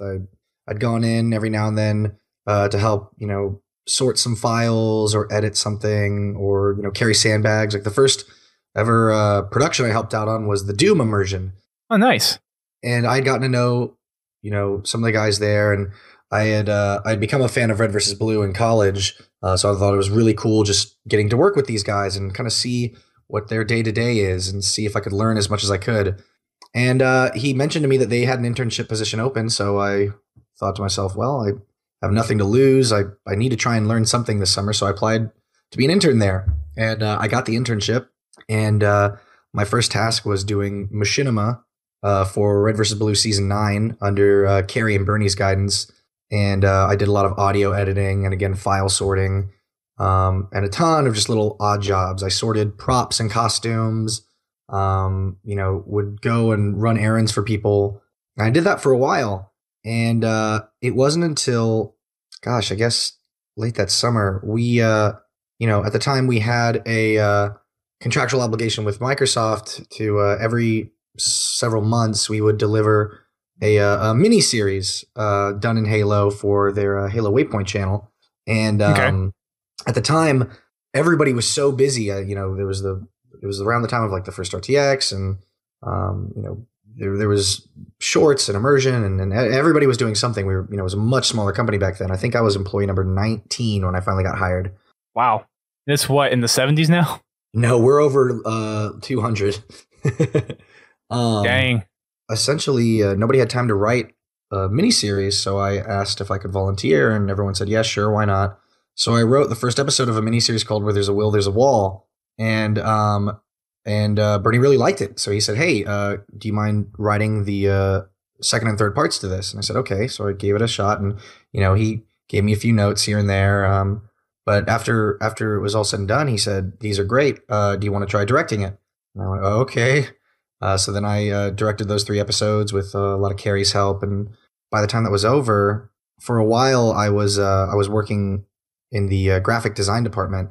And I remember there was a day where our vice president of the company pulled me inside and said, Miles, you need to make a decision. You might not be aware of this, but you can essentially make a choice here. Would you like to continue working in graphic design, or would you like to work on Red versus Blue?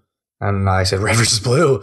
Then Bernie asked if I'd like to help him write season 10 of Red vs. Blue, and I helped him fill out a lot of the machinima portions of that, while Eddie Rivas was helping write on the freelancer end of things, and that went over well. I learned a lot. It was nice, I wasn't writing the entire thing. I was only writing some episodes here and there, doing punch-ups here and there, filling in a gap here, and it went over really, really well. And I remember I went to a barbecue sometime after 10 had ended, and Bernie just casually asked me, how would you like to run Red versus Blue and write and direct season 11? And you really only have one answer when Bernie Burns asks you if you want to write and direct Red versus Blue, and that answer was yes. And that's it's essentially it was in the right place at the right time.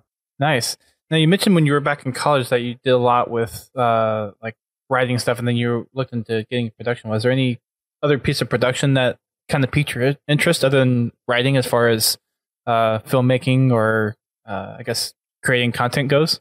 Yeah, I really enjoyed editing. I thought editing was a lot of fun. Editing, it's you have all these puzzle pieces and you need to figure out how they all go together. Oddly enough, my least favorite thing that I did in college was directing. I hated directing, and directing still it stresses me out a lot because I'm a person that works really well if you give me a task. Like if you give me something to do, I can figure it out. Like it gives me structure. I say, okay, by the end of the day, I need to try and have these things done. But when you're the director, you're the one not necessarily handing out assignments, but when people have questions, you're the one that everybody goes to, and you need to have an answer, and you need to be able to communicate your idea effectively to a large group of people. A mentor of mine in college, Dan Knight, told me that, the world is filled with millions and millions of people with ideas. Everybody has great ideas. What's difficult is finding a person that can have a great idea and then communicate that idea to people and make it happen. And that's what he tried to teach me as a director, and what I try to do, but it's very hard. It's directing is definitely the most stressful aspect of my job. I greatly prefer writing, but it can be very fun. I do love getting to work with a team. Like writing, I mean, depending on the property I'm working on, it can be a very solitary experience where it's just you and a blank page for hours and days and weeks. But when you're in the director's chair, it's a blessing to have 5 minutes to yourself, like Carrie's going through it right now with Ruby Volume 4, where I can't tell you the last time that guy had a lunch break. He just carries around a sandwich with him and will eat it at some point in time when he has a second. It's very extraordinarily time consuming. It sounds like it's a very, very tough commitment too. Yeah, because essentially you're running around all day. First, you need to talk with, okay, does editorial have any questions? Does compositing have any questions? Do animators have any questions? Does layout have any questions? Does modeling have any questions? Like you are constantly, and then once you get through everybody, surely by that time of the day, somebody in another department now has a question again, or needs your eyes on something, or needs approval. So it's directing is just really more than anything. I feel like it is a constant flow of conversation. You're constantly trying to keep everybody focused on making a coherent piece of content. So, you need to make sure that music is fitting the tone and the visuals are fitting the tone and the actors are hitting their marks. That's something I do enjoy. I do really enjoy vocal direction. Like that's a much more simplified process. It's just you, the script, and the actor in the booth, and that is, it's much more intimate and you can kind of take your time with it. But then when you're directing an entire piece, it's constant interface with everybody. Gotcha. When you were in college, did you produce anything that was kind of noteworthy, or anything that you're really proud of that kind of led you into your career where you are now? Oh man, in college, so school, whether it's high school or college, like that's just where you go to make mistakes. That is, you get all your mistakes out of your system, so then hopefully you have fewer mistakes when you get into an actual real world job where you can, get fired or something. I made a ton of bad student films, like terrible. Like I could not watch them again because I'd be so embarrassed. But the two things that I did do that helped tremendously were I worked at Texas Student Television. It was a volunteer TV station that was student run, and I met a few people there, including Brandon Farmahini, and we produced a video game show called Video Game Hour Live. That was a half hour of reviews and industry news, and the second half hour was broadcast live over antenna in the local Austin area. And nobody really watched, but it was still exciting. It was exciting knowing that somebody could tune into their television and see us playing games. And that got me, it was, I didn't really do fraternities or anything like that. TSTV kind of was my extracurricular family. And I met tons of extraordinary people. And what I love most about it was, the College of Communications at UT, as well as at many colleges, is extraordinarily competitive. Everybody wants to be the next Spielberg or Scorsese or whatever. So in a classroom setting, it can be pretty cutthroat. But at TSTV, even though everybody's working on different shows and whatnot, ultimately everybody's stuff is going on the same channel. And if someone else's show looks like shit, it's going to make everybody else look like shit. So there was suddenly a huge amount of incentive to help one another rather than compete with one another. So you'd look at somebody and say, hey, I don't mean to interrupt, but it would look a lot better if you did this, or like try using this technique, or hey, do you need any help with this? And it was a much more, there was much more camaraderie in that environment. So being a part of that was wonderful. And then for Video Game Hour Live, after I watched Red vs. Blue and was a big fan of that, we were trying to come up with new segments. And I came up with a segment called the Noob Corner. It was supposed to just be like a short piece every week where you would take like a nerdy terminology. Like back then, leet speak wasn't as lame. Like nowadays, if somebody talks in leet speak, you're like, shut up, Jesus, what year is it? Like back then, it was like, like the term noob or pwn, things like that. Spawning, like what did those words mean to somebody that didn't really play video games? And it was supposed to be explained in a kind of humorous fashion. And I was like, what if we kind of machinimate it? Like there's a show called Red vs. Blue that uses Halo 3. It's really easy to do. It's like poor man's animation. Let's do that. So I made these 4 episodes of a machinima called the Noob Corner. That just had me and my friends in it, and it was not very good. It wasn't very funny, but it did get me used to using Halo 3 and that whole process of machinima. And because of that, Brandon identified me as a potential intern to help out on Red vs. Blue Season 9. So because of all those just extracurricular things I did, it's how I got my foot in the door. That's really cool. So you really had that interest in video games before even getting picked up by Rooster Teeth. Oh, I'm a huge nerd. I love video games. I'm a terrible film student. I don't watch a lot of movies, but I could talk to you for days about video games. So what's your favorite? I guess other than, or I guess is Halo your favorite, or is it something else? Halo Combat Evolved is probably my favorite overall video game in terms of story, presentation, gameplay, replayability, like all that stuff. It's probably my favorite. And nostalgia certainly helps. It was like, God, I actually just finished replaying it again this past week for who knows how many times I've played that game. I know just about every enemy spawn point in Assault on the Control Room. Oh, geez. That's impressive. As a kid, all my friends had PlayStations. I was the only one with an Xbox. So whenever people would come over, like the 2 favorite levels to play were Assault on the Control Room and the Silent Cartographer. So I've played those levels probably easily over 100 times because my friends would always want to play them. So I those 2 levels in particular, I know like the back of my hand. My personal favorite level is probably either the Maw or I really like Truth and Reconciliation. But that's a good one. Going purely off gameplay though, probably the Super Smash Brothers franchise. Like that is just like man, you can just pick up and I can play that for hours. If somebody will fight me, I will play. And oh my God, I love it. I love that game. It sounds like you had a few LAN parties back when you were attending university. Oh yeah. Left 4 Dead. Another one of my probably top 5. Awesome. No, that's really cool. I think there's a lot of interesting ways that we hear about people getting into the gaming industry, and especially something with like Machinima. So to hear that you really had that interest that kind of matched up with now what you're doing, because I hear a few times where people are like interested in one thing, but then they get picked up into the video game industry, not quite thinking it would apply to their talents or whatever, but then it works perfectly. And you mentioned that you were interested in doing cartoons, and now you're doing cartoons with Ruby and animated stuff with Red versus Blue. So it's really cool to see that what you were looking for, if was exactly what you got with Rooster Teeth.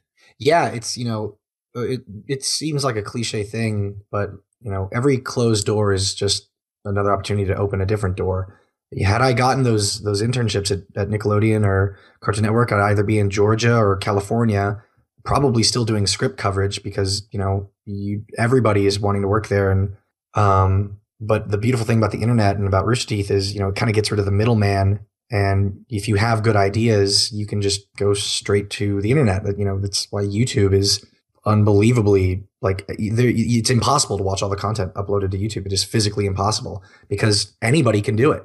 And if you're, now that makes things rather difficult because there's now a sea of noise out there. How do you stand out? And sometimes it's just the right person seeing your video.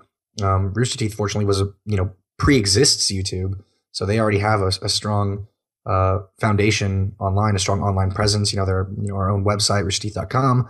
And now that is essentially roosterteeth.com is our broadcast channel. You can go there for whatever. And, I've been at the company now, it's crazy to say this, but 5 years, and I got to help write and direct the Camp, which is, exactly the type of cartoon I wanted to make as a kid. And I got to do vocal direction on that and writing with that with Jordan Swears, Gray Haddock, and Kerry Shawcross. And that to date is probably the proudest thing I've worked on, just because it's like, wow, this happened. And I still can't believe it. And then getting to work on Red versus Blue and Ruby and all these other exciting projects. It's just that I never would have been in this same position had I not failed to get those internships at those other 2 companies. Yeah, and now you're living your dream, basically, is what it sounds like. Yeah, it's a good time, man. I'm very fortunate. Yeah, that's really cool. So I guess a little transition over to some Red vs. Blue specific stuff. So you've been writing since you said 2010? Season 10 was the first season I wrote on, yeah. Season 10, yeah, okay. And since then, I guess the Blood Gulch Chronicles was kind of like a loose story, and then we started to see a little more story kind of dig in, and I think what was it, around like season 7 or 8 where they started doing animation? Yeah, season 8 was the first animated season, yeah. So how's it been with mixing in animation with actual machinima? And it's kind of really prevalent with this season, and I have another question about that, because this season is very different based off of other Red vs. Blue seasons that we've done. But how's that integration with the animation and the machinima been as part of writing and directing? Well, from a writing standpoint, it opens up a lot more. Prior to animation, really the only writing for machinima made me a lazy writer, because every scene would be like Sarge runs in. Of course he does. That's what Sarge does. He can then also crouch, jump, shoot, hit, and talk. That's really all of your verbs are buttons on a controller with machinima. But with animation, you can have Griff shrugs his shoulders, or Simmons kicks at the dirt, or Tucker, drops to his knees. You can get so much more emotion out of animation, and of course, you can do incredible action sequences. But personally, for me, that was season 12 was the first season I got to write for with animation, because I only wrote for the machinima in season 10. Okay, but that to me was so much more exciting. Not the fact that I'd get to write big crazy fight sequences. I mean, those were fun, but the fact that I could have a character emote in a way that I had never been able to show before was so much more exciting to me. Okay, and it sounds like a lot of the stuff that's transitioned with the animation, where they started just doing animation within the machinima, and now it's completely broken out, where you have specific animation scenes. Like we saw the 3 with Felix and Locus.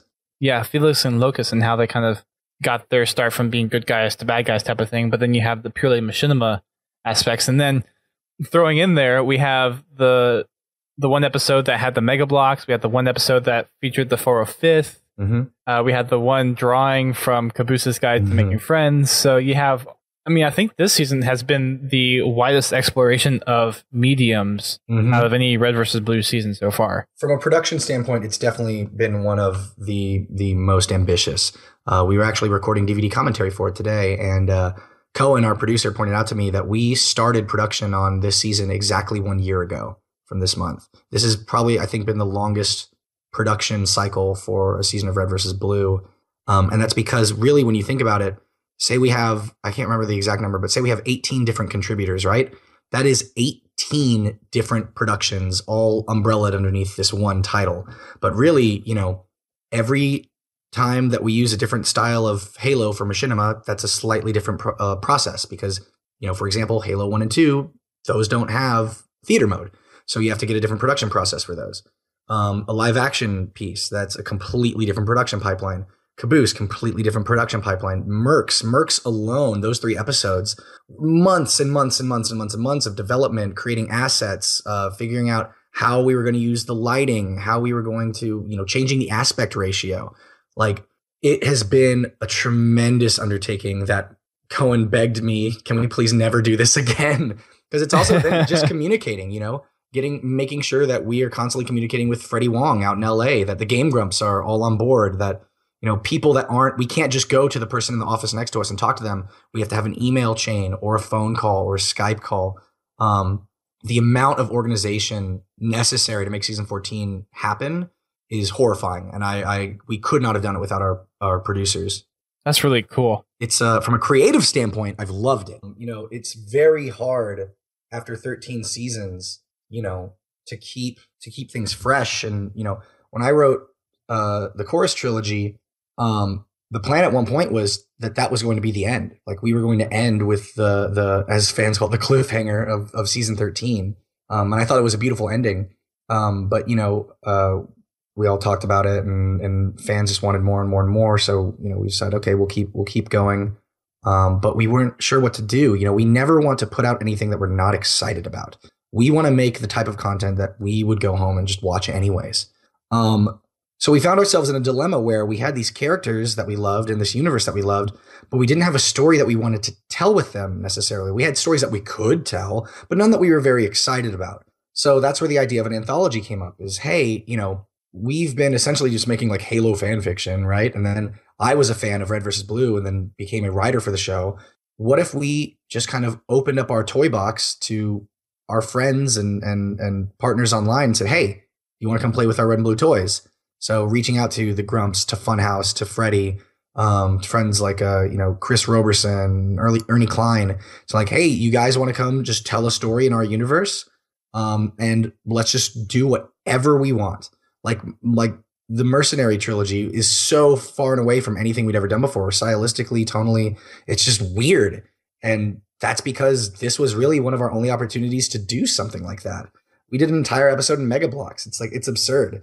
So this was really just our season from a creative standpoint to just kind of play, just take these characters and do whatever we wanted to with them and not worry about continuing a storyline or the repercussions of a past season or anything like that, but just kind of have fun as storytellers. And I think you guys have done a great job with it too. Oh, well, thank you so much.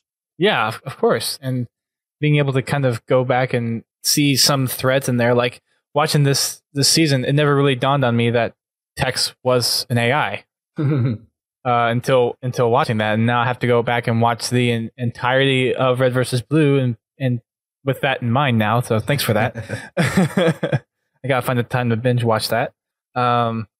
But yeah, and I think it's been really cool to see this different style of Red versus Blue, and it's always been something that it's kind of moderately changed over time. After the Blood Growth Chronicles, we had a few mini-series, and then we had a trilogy that started to take shape of an actual story, an actual backline, and then we had everything with the Chorus trilogy and the Freelancer project, all the seasons that really focused on that. So it's been really interesting to see what kind of started out as a fun machinima thing really build into this universe within a universe. It's certainly been a long evolutionary process.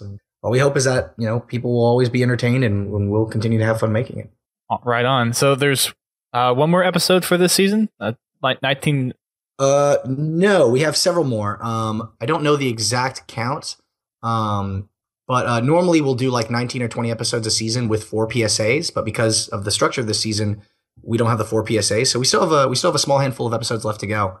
And is there something kind of down the line for a season 15, or is that still kind of being discussed internally of whether or not you want to pursue that, or if you want to start another kind of storyline, or is that still something that's being tossed up in the air and trying to figure out where that falls? Well, as of right now, season 15 of Red vs. Blue will be happening. As to what that season's going to be about, we're working on it. Very nice. All right. Well, we've hit our 30-minute mark, so I want to thank you for your time and really appreciate the work that you've been doing. And for me personally, I've really enjoyed the story that's been kind of fleshed out, and being able to watch some of the episodes and not quite know what's going to be happening next has been really fun and fascinating for me. And I think I can speak for a lot of the listeners who will be listening to this that they really enjoyed Red vs. Blue and all the work that you guys have been doing. Oh, well, thank you so much. We hope you guys keep enjoying it. Thanks for having me on. Yeah, thank you for being on. And I know I'll run into you again at conventions, and hopefully we can have you on the podcast at some other point in the future. Right on, dude. All right. Well, thanks again. Yeah, anytime. That's it for this episode, everybody. Thanks again for tuning in and downloading this episode. We have quite a few things that we took out of the first show for the download, or the first part with the Machinima crew, just because of some of the discussions that went on that weren't quite on topic. And as you could tell by the number of bleeps already, there was some other stuff that we pulled out. But I wanted to just kind of level set some expectations for the podcast. We had these guests on, some of which we kind of vetted beforehand, some of which we didn't, that we were asked if they were okay to bring on, that we didn't know weren't specifically Halo machinimators. So I just wanted to kind of apologize to our listening audience for not vetting that clearly beforehand. And also just kind of for the duration that it's taken to edit this podcast. I know we recorded this thing about 3 weeks ago, and from the release of this show. And one of the reasons is just from the amount of time that it took to edit this show. It took about 6 to 7 hours to edit this podcast. But I mean, no particular fault to the guests. I did say that it's a family show, and whenever I have guests on that use kind of strong language, I don't want them to act unnatural. I want them to kind of be themselves. I don't want them to have to put up a facade or anything. So I kind of took the hit on that with the language and the tangents that kind of went above and beyond what we normally are comfortable with on the show. So I edited a lot of that stuff out. So I just kind of wanted to level set that with you guys, and just thank you for downloading this. I really enjoyed the time I got to interview Miles and then the other machinimators on this show, and I just really want to apologize again for the delay in getting this out to everybody. With that said, I would encourage you guys to check out the other podcasts on the podcast network that we are a part of: Critscast, Guardian Radio, Work in Progress, The Learning Cliff, and How to Murder Time. And then we also have Podcast 76, which is the Overwatch podcast that's split off from Critscast for those that followed it. I'm not exactly sure if it's officially tied with the podcast network, but it's done by the same people, so I'm guessing there might be some loose affiliation there. So feel free to check those podcasts out. You can head on over to thepodcast.com. That's podcast with a K, or you can go to podka.st and find them there as well. And also check us out on our social media. We're on Twitter, Facebook, YouTube, Instagram, Twitch. If we have it, podtacular.com/whatever it is, and it will redirect you. Again, thank you everyone for tuning in to this show. It's been episode 555, and we will see you guys in about a week.